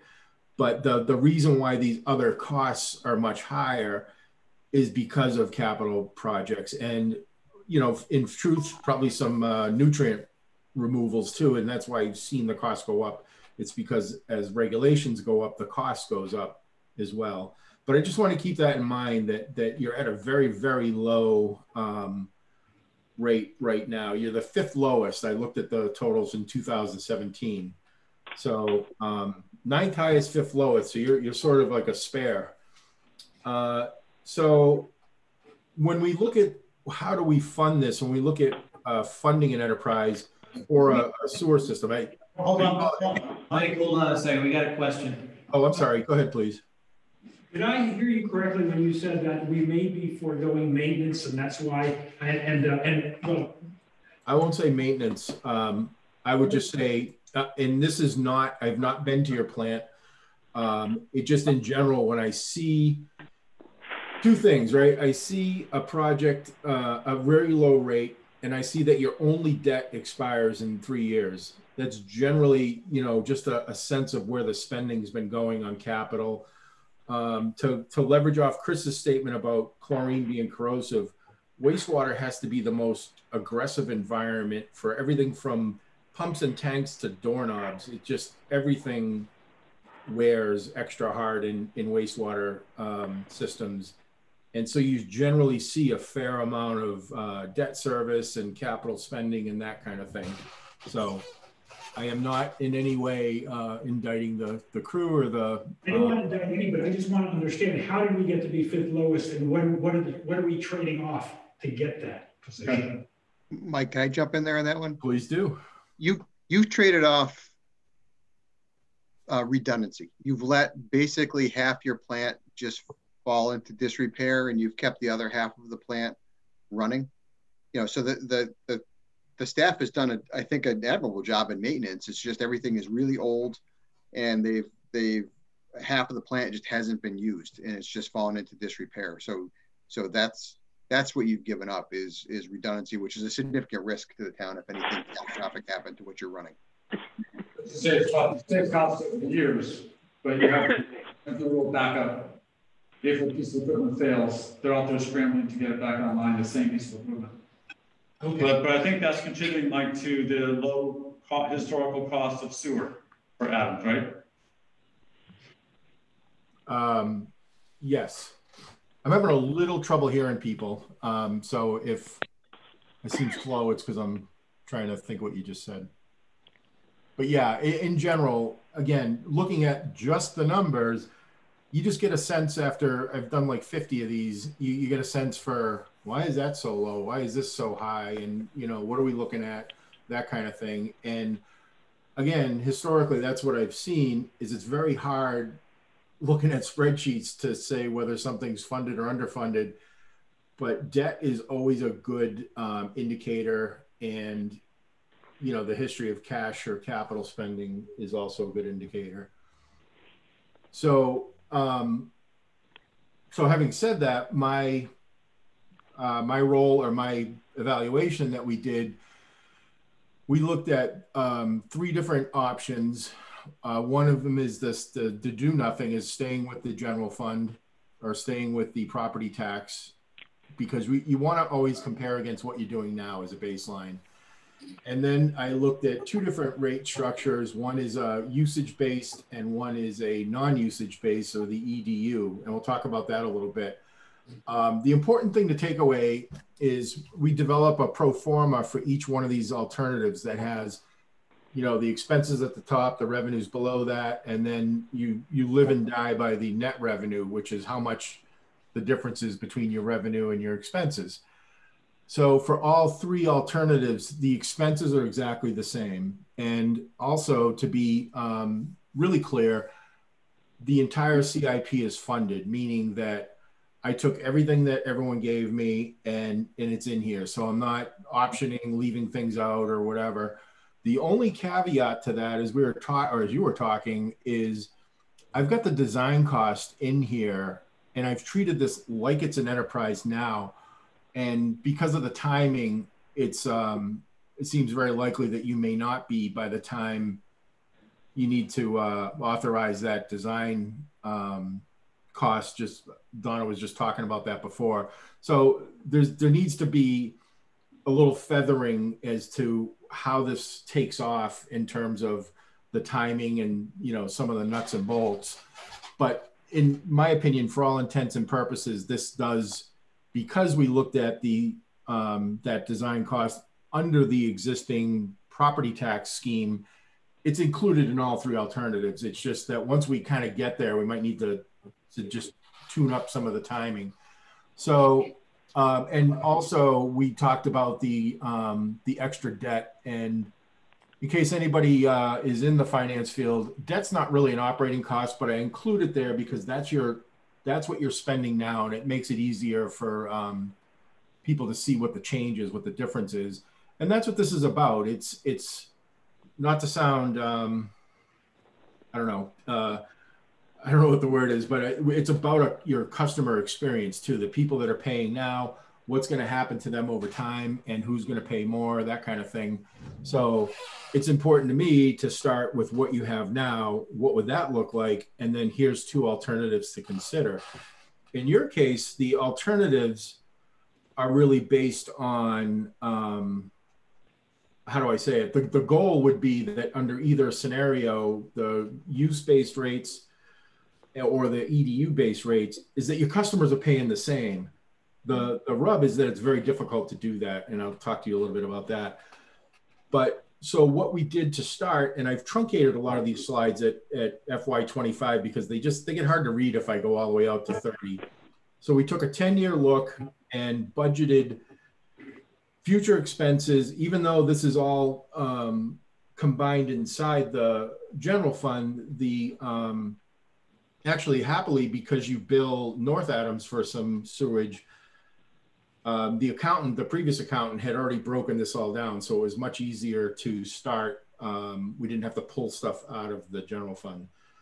So anyway, we have, what we've identified for a capital improvement project, not project, plan, which is the big treatment plant project that we talked about, some medium and lower priority improvements that we identified that are out further, infiltration and inflow, which is very important, and it's required, it's important, and it costs you money, and then some minor pump station repairs. So moving on from that, when we talk about rate structures, and this is very interesting, I think, because we're changing potentially the way that the variable that causes people's sewer costs to go up and go down. And, the concept under different rate structures is you want equity, meaning that your cost is representative of the cost that or the impact that you impart on the system. And it's sort of an unusual way of thinking about it, but to think about, water side, which is a little easier, if, you have 2 houses one to the other, and one of them has just an elderly couple living there, and they don't do that much outside, whatever. Right next door is the same house. It's got a pool in the back, and, teenage kids with cars, and they're washing their car. it's their cost is going to be higher because they're using more of that utility. And here with the sewer, obviously it's not quite the same, but it's very similar in that you have residential users, which are kind of easy to capture, but then you have non-residential, which is a trick, and it's very difficult. So when we talk about customer cost causation, we want it to be related to their flow, the quantity of wastewater they send you, and then the strength, which we probably won't get too much into unless you have like a brewery or something that's a high strength waste producer. But right now, their bill, if you will, or that portion of their tax bill is only based on their property valuation, which is really interesting because it has, of all the things that you could measure, has the least impact on how much sewage you generate. So the question is, what happens when we change rate structures, when we look at rate structures? So the three basic ones, there's more. Wastewater rates are generally simpler than water rates, but I looked at three, and it's the general fund, like we just talked about, the billing unit or the unit of measure is your assessed value. And then the pros, it's the lowest administrative cost, right? You don't have to do anything. And the cons is it's the lowest equity between customer classes.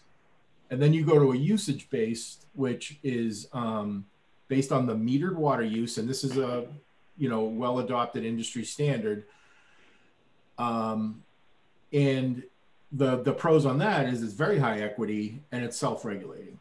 So let the flow figure it out, right? If you use a ton, after we'll talk about some of the things you need to think about, and that is like swimming pools and lawns and all that, but we can talk about that later. The cons is it requires water use data, and it's a higher administrative, I don't want to say burden, but it's higher than obviously the general fund, but it also has a ramp up, right? You need to get some billing software and, think about how to do all that. And then the second rate alternative is the what's called an equivalent dwelling unit. And even though we call it a non-usage based, it's really premised on, actually I think I have a slide. So these are the three schemes: do nothing, A and B. And I'm gonna jump right here real quick. I'll go back to it.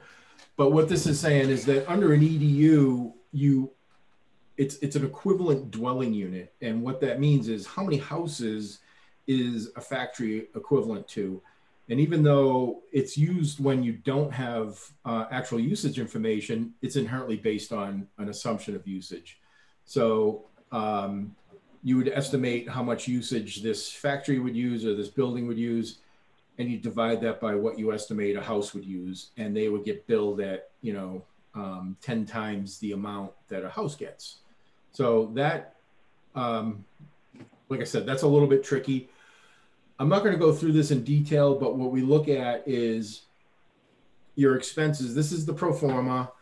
The vertical bars are the expenses for each year. And again, we look over a 10-year period because it gives you the best chance of developing a strategic plan and, that kind of thing. So we look at, I looked at the usage numbers. There's a lot of data that went into the behind. We got water usage from the water district. They were very cooperative, and we used that to estimate usage from sewer and come up with a rate structure that would work, and look at the what the cost would be over time. And one of the things that's the primary difference with an enterprise fund is you would have a fund balance, what they call retained earnings. So this model is a very simple checkbook approach. The green is the revenue that's coming in, everything else is an expense that goes out. And the gold line on the bottom is your balance. Is that a question or is that just noise? Noise. Okay. So what we look at is we want to get you to around a 20% fund balance. And so that would take a couple of years to build up because you don't want to just, hit it really hard in the beginning. And it also depends on where some of those costs actually get paid out of. But again, that's right now you don't really have a fund balance like that. You're like borrowing from different lines. Your free cash is what they have now in your general fund. So we build in that fund balance as part of the structure, part of the plan, which is a healthy thing to do, right? Right, and it frankly, I'm sorry, and I'm not trying to, it's a little hard to tell when other people are talking, so sorry if I talk over anyone, but the concept here, and the concept of the enterprise fund is it separates the expense of that utility from the rest of the town's operations, and it takes that expense and applies it back to the people that get the benefit from it. And one of the reasons why you want to have that fund balance is it reduces the chance that you're going to have to hit the general fund, because even though we talk about enterprise fund, special revenue, these SRF bonds, it's all general obligation. It is the town of Adams, no matter what. There is no Adams Sewer LLC or anything like that. So this is designed to just separate it out, and then a counter to that is make sure that the money that you collect for sewer gets spent back on sewer and not on, I always say school buses, but it's probably police cars or whatever. So once we do that, we've looked at, going forward, what would that look like over time? And these little arrows are estimates at this point, what rate increases or adjustments would have to be over time. And really what you can see is those are just almost sort of inflationary adjustments, but just little tweaks here and there. So we don't have to go through the numbers so much, but the most important thing that I think of for the decision makers is we're going to talk about, all this engineering stuff to do with your plant and all these numbers and stuff here. But at the end of the day, what people want to know is what's it going to cost? What's it going to cost for me, for my parents, whatever, people that live in the town. And that, frankly, is your role as selectmen. And so what we do is we look at the annual costs that we estimate for a residential user, and then we apply a couple of industry standard affordability metrics, because frankly, I don't want to get into any discussion of what people can and can't afford, because it never brings out the best in people. So what we use is the standard evaluation, that the industry uses, and you can take that as I call it context, right? I'm not saying yes you can. There's always exceptions and things like that. So anyway, what we see here on this slide is we compare the three alternatives, and then we compare that over time to see how that would change. And then at the end, I total them. There's really no value. This is not a metric. This is not a thing, but it's a really quick way to understand what your impact on this residential, on this typical residential. And for typical, we always show our math. So the existing is based on the property tax of an average home value, which was $149,000 in 2021, escalated at a 10-year average of 1.3%, which I got from looking at your historic data. So the other part is, not only do I want you to make informed decisions, but I want those decisions to be transparent and data driven, so that, if there's an issue, if someone has a question, we can show what that was based on. And so the other thing you're going to see is that it's hard to get these to be exactly the same. And there's a number of reasons for that. But under the usage-based rate structure, it would be, well, you can see the numbers here, 417, 469, and 366. So over this 7-year period, the total cost is $3,700 for the existing, your property tax, 37, a little more, 48 for usage-based, and then $3,000, so $700 less for a EDU-based.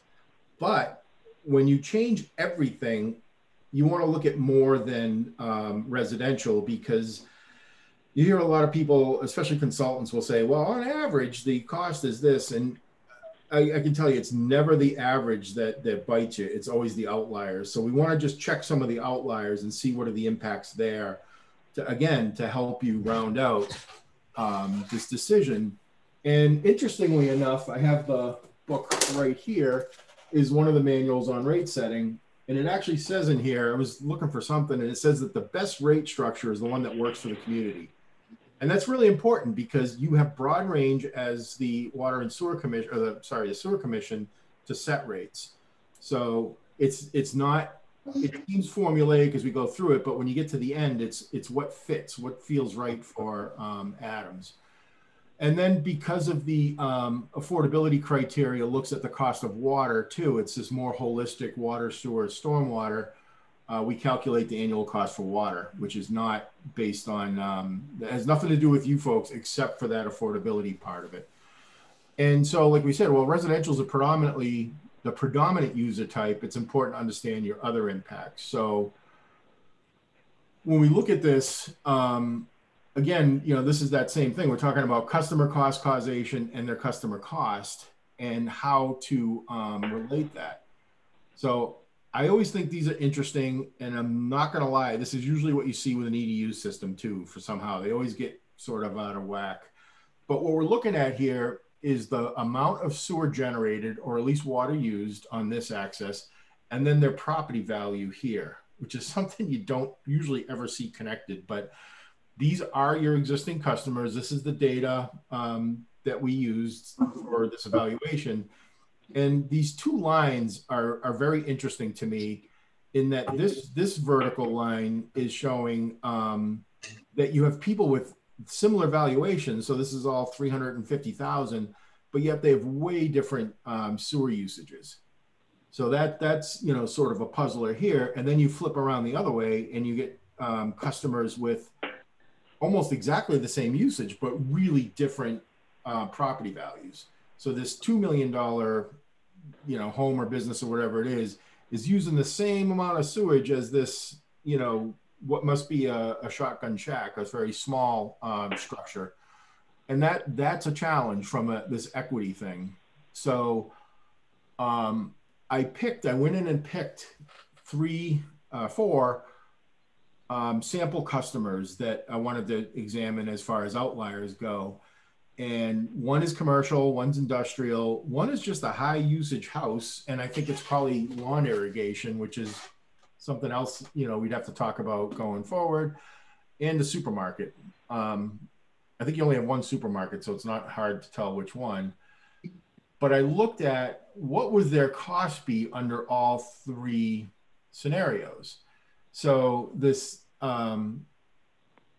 commercial, we have the valuation, their number of usage or their amount of usage, and the EDU. And the EDU was based on the estimated average annual residential usage, which is the denominator. That's how you determine EDUs. So in this case, this commercial is a small commercial, I believe it was a uniform service. And under the existing structure, they're not paying very much because they have a relatively low valuation, but they use a fair amount of water. So under a usage base, they would be paying in here in the middle about $3,600 for a year. But under an EDU, it would be much higher because of the way EDUs are calculated. And again, this is a first run through of your options, and we could refine the EDUs as we get more information as we move forward. Under the for the industrial customer, again, they're paying much higher because you have a split tax rate, and so they're paying $1,100 here.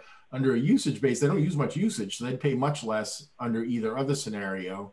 So I hate to put it this way, but I think of it in my head as like winners and losers, and that's what you always have when you change structures. This high usage home, this is interesting too.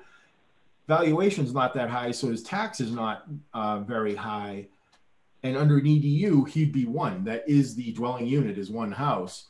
But under the usage base, because he uses a fair amount of usage, his bill would be 3 times as much. So that's interesting that how that can impact. And it's sort of what I was saying before, when it's hard to explain what these different impacts are on people, it is quite different. And then the supermarket, big valuation, fair amount of usage, and yet middle of the road number of EDUs. So this is where I think the discussion happens in terms of when you're ready to pick a rate structure, which is how do we recover this? You could say, all right, everybody that's in the sewer, we're going to divide by a head count. We're going to pay, based on that. There's any number of ways you could do it, and it's just finding the one that fits Adams. and I don't have the preview thing showing, so I can't see. So this is the next step, is the affordability analysis, and there's two that get used, and we did not show the old-fashioned one, or the old guard was the what they'd call roughly the 2% of median household value. I don't know if anyone's ever heard of that, but that's sometimes used as a rule of thumb. It comes from the EPA, from the sewer separation days, and the protest the costs of environmental programs. More recently, because of concerns that the median was the worst thing to look at and not a good measure of household costs, they introduced this new, more sensitive factor, and it's called the household burden indicator, which basically takes the cost of water, sewer, stormwater, divides by that lowest 20%, the lowest quintile, and then applies that as an index. And then you look at the percent of your community that is living below 200% of the federal poverty level, which again is another index that they use for things like, school aid and stuff like that. So it's just another common piece of data that you can get. And what you do is you enter these two things in this chart, down here in this rubric here, and that gives you an idea. Again, I'm not going to say, yes, it's affordable, it's not, but what it tells you is what they consider to be a low burden to a very high burden. And I looked at that over time, and what we also do is I don't change the income over time. For the projections, I leave it at where it is, and that was in 18, because it's the most conservative. You could justify increasing it at least 1% a year. Long story short, under all three scenarios out at FY30, it's predicted to be, or it's it's considered to be a moderate to low burden. The reason it's not low, interestingly enough, is it's because your poverty prevalence indicator is 28%. So you're in this middle tier, and no matter what you're charging for sewer, you're already starting at moderate low, and that's why you're in the lowest. So you're in the lowest category as far as that household burden goes, except, this one here is 7.2. It's just over that. But it's lower the whole rest of the way. So the takeaway is that, yes, with the double dipping, with this project, with the design, with all this other stuff, it's not considered to be an economic burden. And that's based, this data is for Adams, it's from the census, it's here, it's not national or that kind of thing. And I think, okay, so one more slide, and then we can rewind if you want to ask questions. For conclusions, sewer costs were artificially low, just showing this is the average. And this is another teller. This is where your water is. Sewer costs way more than water does generally, because it's has a lot of extra steps and a lot of infrastructure. By going to one of the two alternatives, you can lower your tax rate, and we estimated that it would go from 9th to 33rd. And interesting looking at that, there's a couple Berkshire towns that are way up at the top, and it's as there's a number of factors that go into what it takes to run a town. Number 3, the rates are affordable, both in terms of the average and in terms of the indicator that we talked about. And then 4, I guess it's not a conclusion, but your next steps would be, talking with the fire district about a workflow if you're going to use water use data. You'd have to purchase a utility billing module. You use Munis for your accounting software, which is the most common and probably the best software. So they make a module for this. We'd have to refine and finalize the customer database. We were sort of joking that the best way to find out who doesn't have sewer is to charge them for it. But there is some questions, because you don't charge sewer bills. There is not a list of customers, which is very interesting if you think about it. So we'd have to actually find out who's on the sewer, determine the timing for a transition, and then begin public outreach. And that's, that would be this kind of a presentation, but more about why do we need to do it? What are we doing? What does it cost? What, you know, how come, that kind of thing. And I already offered to Mr. Green that I will come to town meeting. I'm happy to come and talk about this because it's important. You know, I really feel for the ratepayers, and I try to do the best job we can to make things affordable and balanced. So I know that was a lot, and that's why I started with saying I will go back over this as many times as you need me to, because it's important. But I didn't want to keep you till 10 o'clock. And I think that was about 25 minutes. So sorry. No, that was a little over, Mike. You're a little short on the time. That's all right. So listen, I always learn, this is not an easy topic for any of us, but you present it in such a way that it's understandable, and it's, you know, you can crunch these numbers 5 different ways, but I've heard this presentation now, I think 3 times, and each time I feel more empowered to be able to explain it and make an informed decision what's right to do for us. So it's not a waste of time, Mike. You know, thank you. Okay, time for questions. Joe, do you have any questions?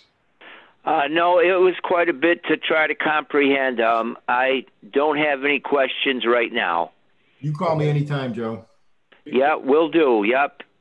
Did you see the slides? No. Oh, He did. desktop. Any questions? For stage. So Mike, the rate structure evaluation, you had example customer cost comparisons, and you had 4 items listed there: the commercial, industrial, high usage, and supermarket. It would be interesting to add in 2 other categories, right, for lack of a better term, but one being nonprofits. So currently nonprofits would be paying 0 because they don't pay taxes. And then what that would look like for usage or EDU based would be compelling information, I think. And then the other would be for septic users. So they're paying the sewer because they're paying a tax bill. But in this model, they would go to 0 while they would go to usage or EDU. So I think that would be interesting to see that if we can identify a couple of models that we could then look at. You know roughly how many nonprofits we're talking about? Dozens or? I don't know. Those with pilot agreements. I actually Payment with taxes. Okay. So the interesting thing, and I'm sorry, ma'am, I didn't hear the second one you said. So those that are on septic. Those are on septic. Oh, okay. Yeah, they're not going to pay anything. Oh, their bill will go down by the amount of. Can you still see my screen? Yes. Okay. So here.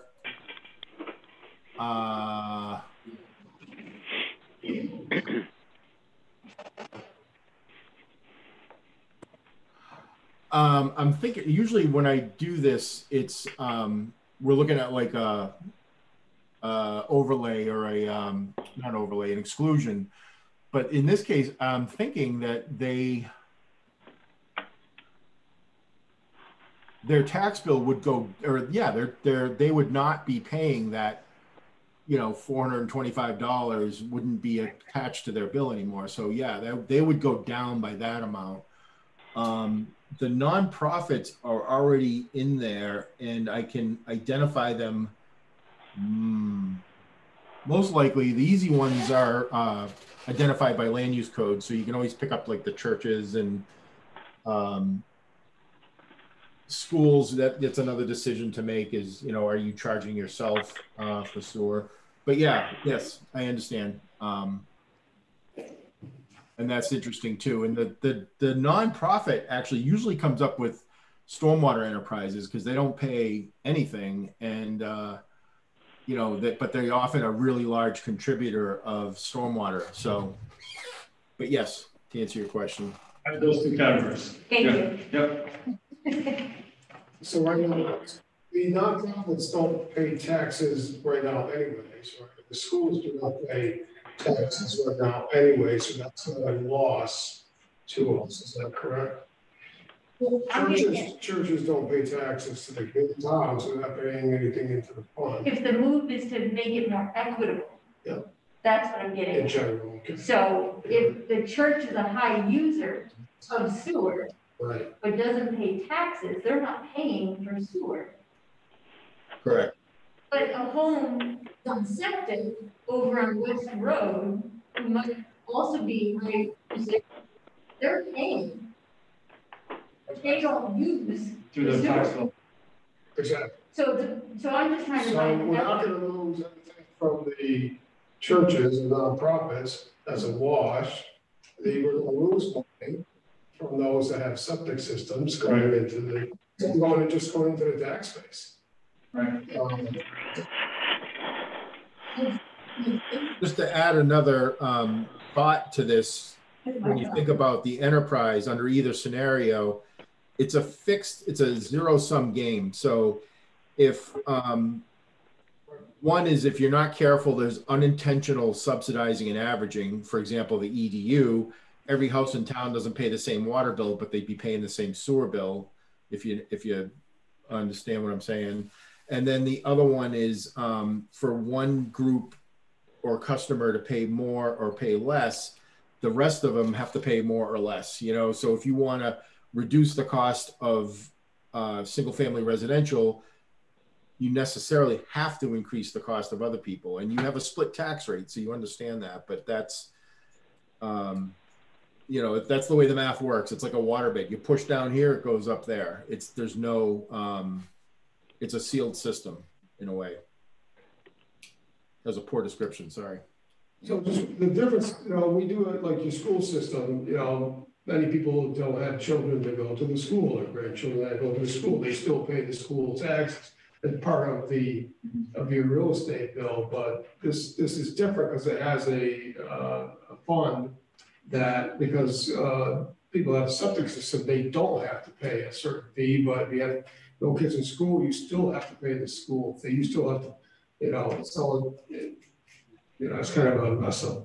Well, you know, and I didn't want to overcomplicate things, but you just hit a great point, is that in my opinion, almost every community, if you're not fully served, meaning if every house isn't connected to whatever water or sewer you're talking about, I think you're all justified to put some of the cost to the general fund, because even if you're on a septic system, the fact that there's a restaurant downtown or a hotel or whatever is because there's sewer.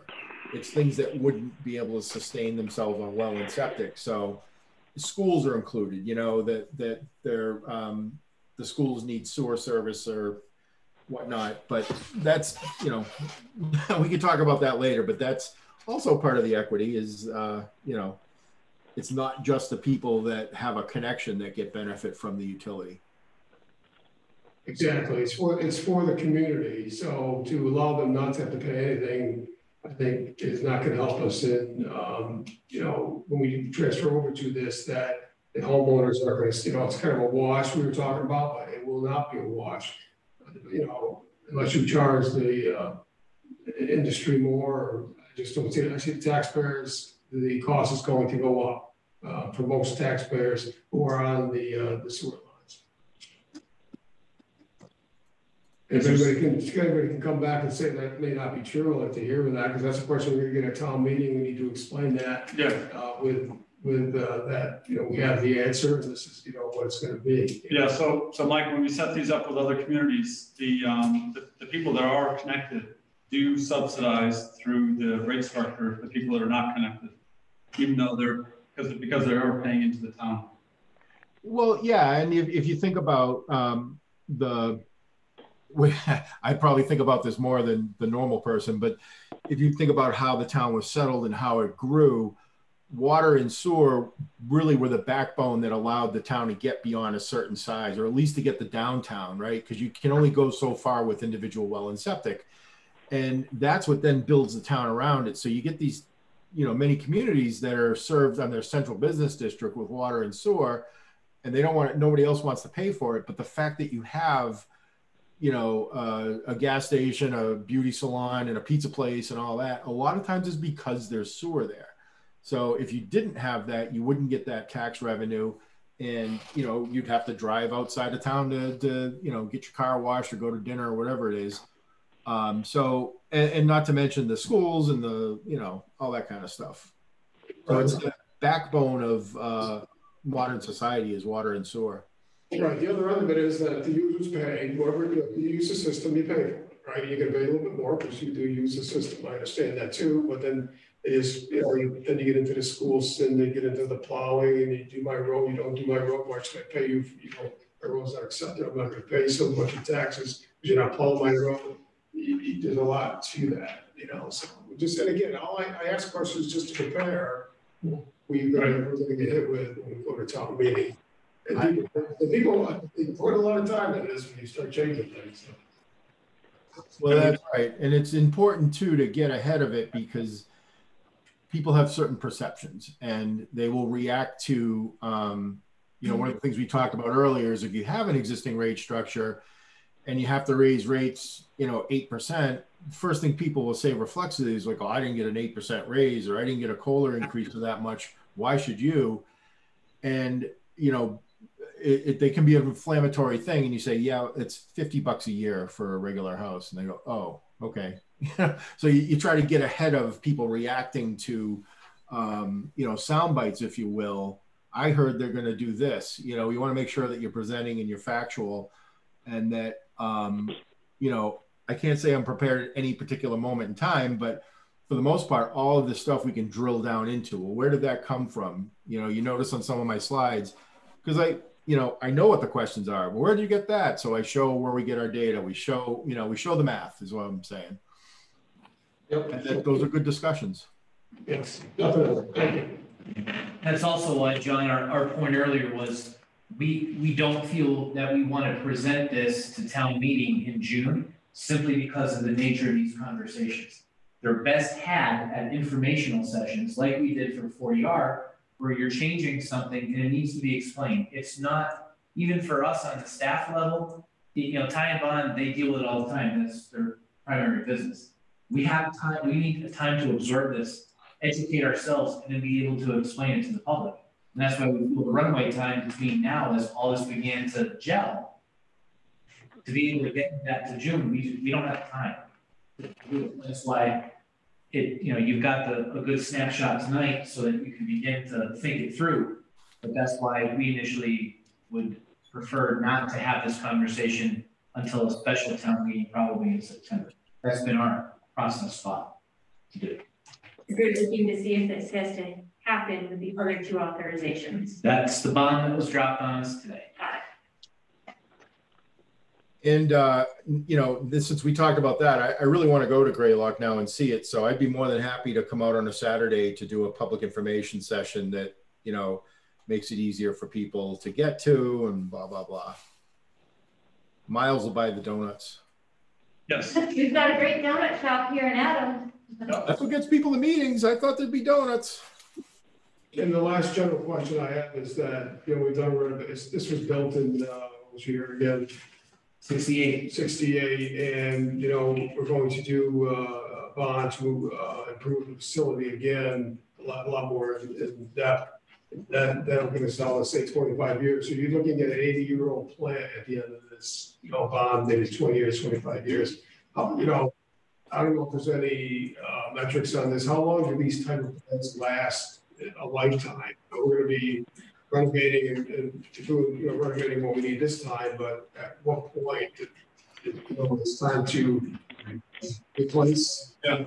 The concrete structures you have there, when we do the renovations, we'll be looking at the base of the final clarifiers and aeration tanks and doing more in-depth structural evaluation, making repairs. But if you repair and maintain these tanks, and they do that, they do take, and if you have redundancy, you can take one tank completely down and make repairs. Right now you can't, right? So these concrete structures will last forever if you repair them and seal them properly. They really will. As long as the rebar is protected, corrosion, but it's the mechanicals inside that are the issue. As far as your main admin building, Chris, that's largely a concrete structure. As long as you keep a good roof on that. It's CMU concrete, yeah. It's the admin building is tired. I mean, if you walk through it, the doors, windows, things like that, it's a tired building. But For the structure, It's robust, it's solidly constructed for sure. So it's not going to fall down. It's just, it does need some architectural renovations at some point. And that's not included in this bond That's at all. not, no, we were focusing on the things that need to be done. Yeah, to keep the plant running. chemical aeration doors are, the thermostat system, I think, is in there. I don't know if that's a top priority one, but they have problems adjusting the heat within the building. Different. Yeah. Small HVAC things like that would make it more habitable and save a little bit of energy were included, but not major upgrades to the admin. Okay, any more questions? You good? I want to thank all of you, your team, for bringing all this information forward. It's educational. There's a lot to it, but it's we're going to have a lot of community outreach and education to work to get this through. Thank you very much, all of you. Thanks for your time. I'll give you my card if you want to go for a plant tour, or I'm sure Dave will arrange it. One of able to help. Thank you. Thank you. Thank you, Miles. Thank you. Okay. Thanks, guys. Thank you. Thank you all. Have a good night. Thanks, Chris. Thank you, Mike. Bye, Jack. Okay. Okay. Bye. Okay, now on to the last, new business B, review town meeting warrant article to seek home rule petition to increase number of on-premise liquor license. Jay. So I'll just frame this up very quickly. Apparently, This is last call for alcohol. that's good, Howard. I like that. 2016, I believe there was a conversation, a community conversation. 20, Madam Vice Chair, why don't you? 2017, there was a conversation about requesting the state to increase the number of on-premises liquor licenses in order to accommodate hopefully what would be additional economic development in the form of restaurants, cafes, et cetera, that would be utilizing on-premise liquor licenses. One of them that was mentioned in the minutes that we reviewed was potentially a restaurant operation, cafe operation at the soon-to-be built Greylock Glen Outdoor Center. So over the past, COVID has had a double-edged sword, as we all know, and one of the positives for Adams has been what appears to be, for lack of a better term, a bubbling or a resurgence in interest in the downtown area. We've had some restaurants that have been interested, et cetera. We are concerned in being proactive that we actually may have demand outstrip supply for on-premise liquor licenses, particularly in the Summer Street, Park Street, downtown Polish Mile area. We would like to make sure that we have the tools necessary to attract and retain, get planted, cemented, a restaurant operator. And of course, the business model, the economic model is oftentimes beer, wine, and liquor sales. So we want to be sure that we have those tools in order to attract business. Also, with Greylock Glen coming online, we don't want to be in a position, and Deb, you can go through the quotas if you want, but I think quickly, we only have 2 on-premise licenses available at this time. And I can tell you that, although not ready for public dissemination, there's at least 2 businesses interested. They're very early looking on and had called and inquired, do you have a license available?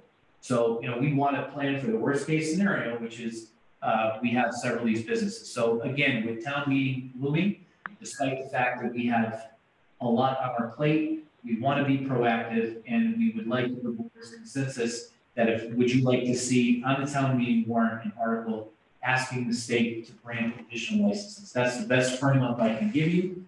Most of you folks, with the exception really of Howard and I, were not here for those early conversations, so you have memories about it. I don't know if I spoke about it, but that's where we are today. At the time, the board did support the request. I think it was unanimous at the time, so. That's why I was trying to be clear that it was 2017, because 4 of the 5 members of the Board of Selectmen were part of that conversation and were in support unanimously. The date of that meeting was September 6th of 2017, so if anyone wanted to look at those minutes, those would be done. But that was the reason for the clarification, sorry. That's fine. So that's kind of, if you have any questions about quota or anything like that, Deb, as the licensing authority, admin support, can answer them. But from an administrative perspective, it's staff's recommendation that you allow us to put the warrant in front of you for next Wednesday and go to town meeting and get that endorsement so we can ask Rep. Eric, Senator Hines, that it's home rule petition.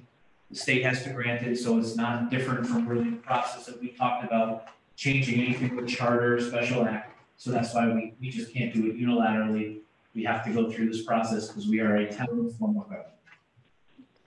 Okay. Christine, is there any practical issues involved with this? Is it a simple economic development? We just need to do brand new requirements? There would be another tool for economic development. There's no downside. Oversaturation of the market is what people might say is the downside, but okay. Right, yeah. Excellent. Right now, I mean, with as much interest as we're having with food establishments, yeah. I think they'd like to have the option if that's available to them. I will say that when I spoke with state rep a couple of weeks ago, I did mention this as an issue that is coming up against our quota. Is he in support of going to town meeting and that he would push this on in his role, so he would expect it, I guess. The other item, he and I have since talked about it as well. The other aspect to keep in mind is the number that we would ask for. We talked about a particular number. That doesn't necessarily mean the state legislature will give us that number. So we want to make sure that we ask, for the appropriate number so that if they decide to reduce it, we still at least have a number that we feel would probably fit in for. If that's 8 or 6, we're not sure yet, but my guessing will probably ask for an additional 8. What would the state's resistance be? Where would that be coming from?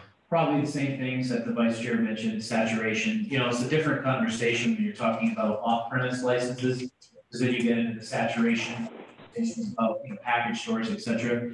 In this situation, and as we saw in COVID, really the importance of liquor sales, alcohol sales for economic development purposes. So, maybe just for the sake of the state saying, hey, we're gonna, all right, that's right, we're gonna give you 6, ask for 6, we'll give you 4. I feel we're in really good shape to ask for it simply because we have the need, we can see the need for it. They may stay on the shelf, but I think from an economic development standpoint, being business ready, we should have a couple in the pocket. Joe, do you have any questions? No. Any other questions from the board? I think we're all in agreement that Very well. bring us forward. The last item on the agenda is announcements and good of the order. Joe? I have nothing. Christine? I'm all set. Howard? All set? And I have nothing. Motion to adjourn. So moved. Motion by Christine. Do we have a second? Second. Second by Howard. This is a roll call vote. Joe? Yes. Christine? Yes. Howard? Yes. And yes, this meeting is now adjourned. Thank you all. Thank you, Joe. Must be another phone.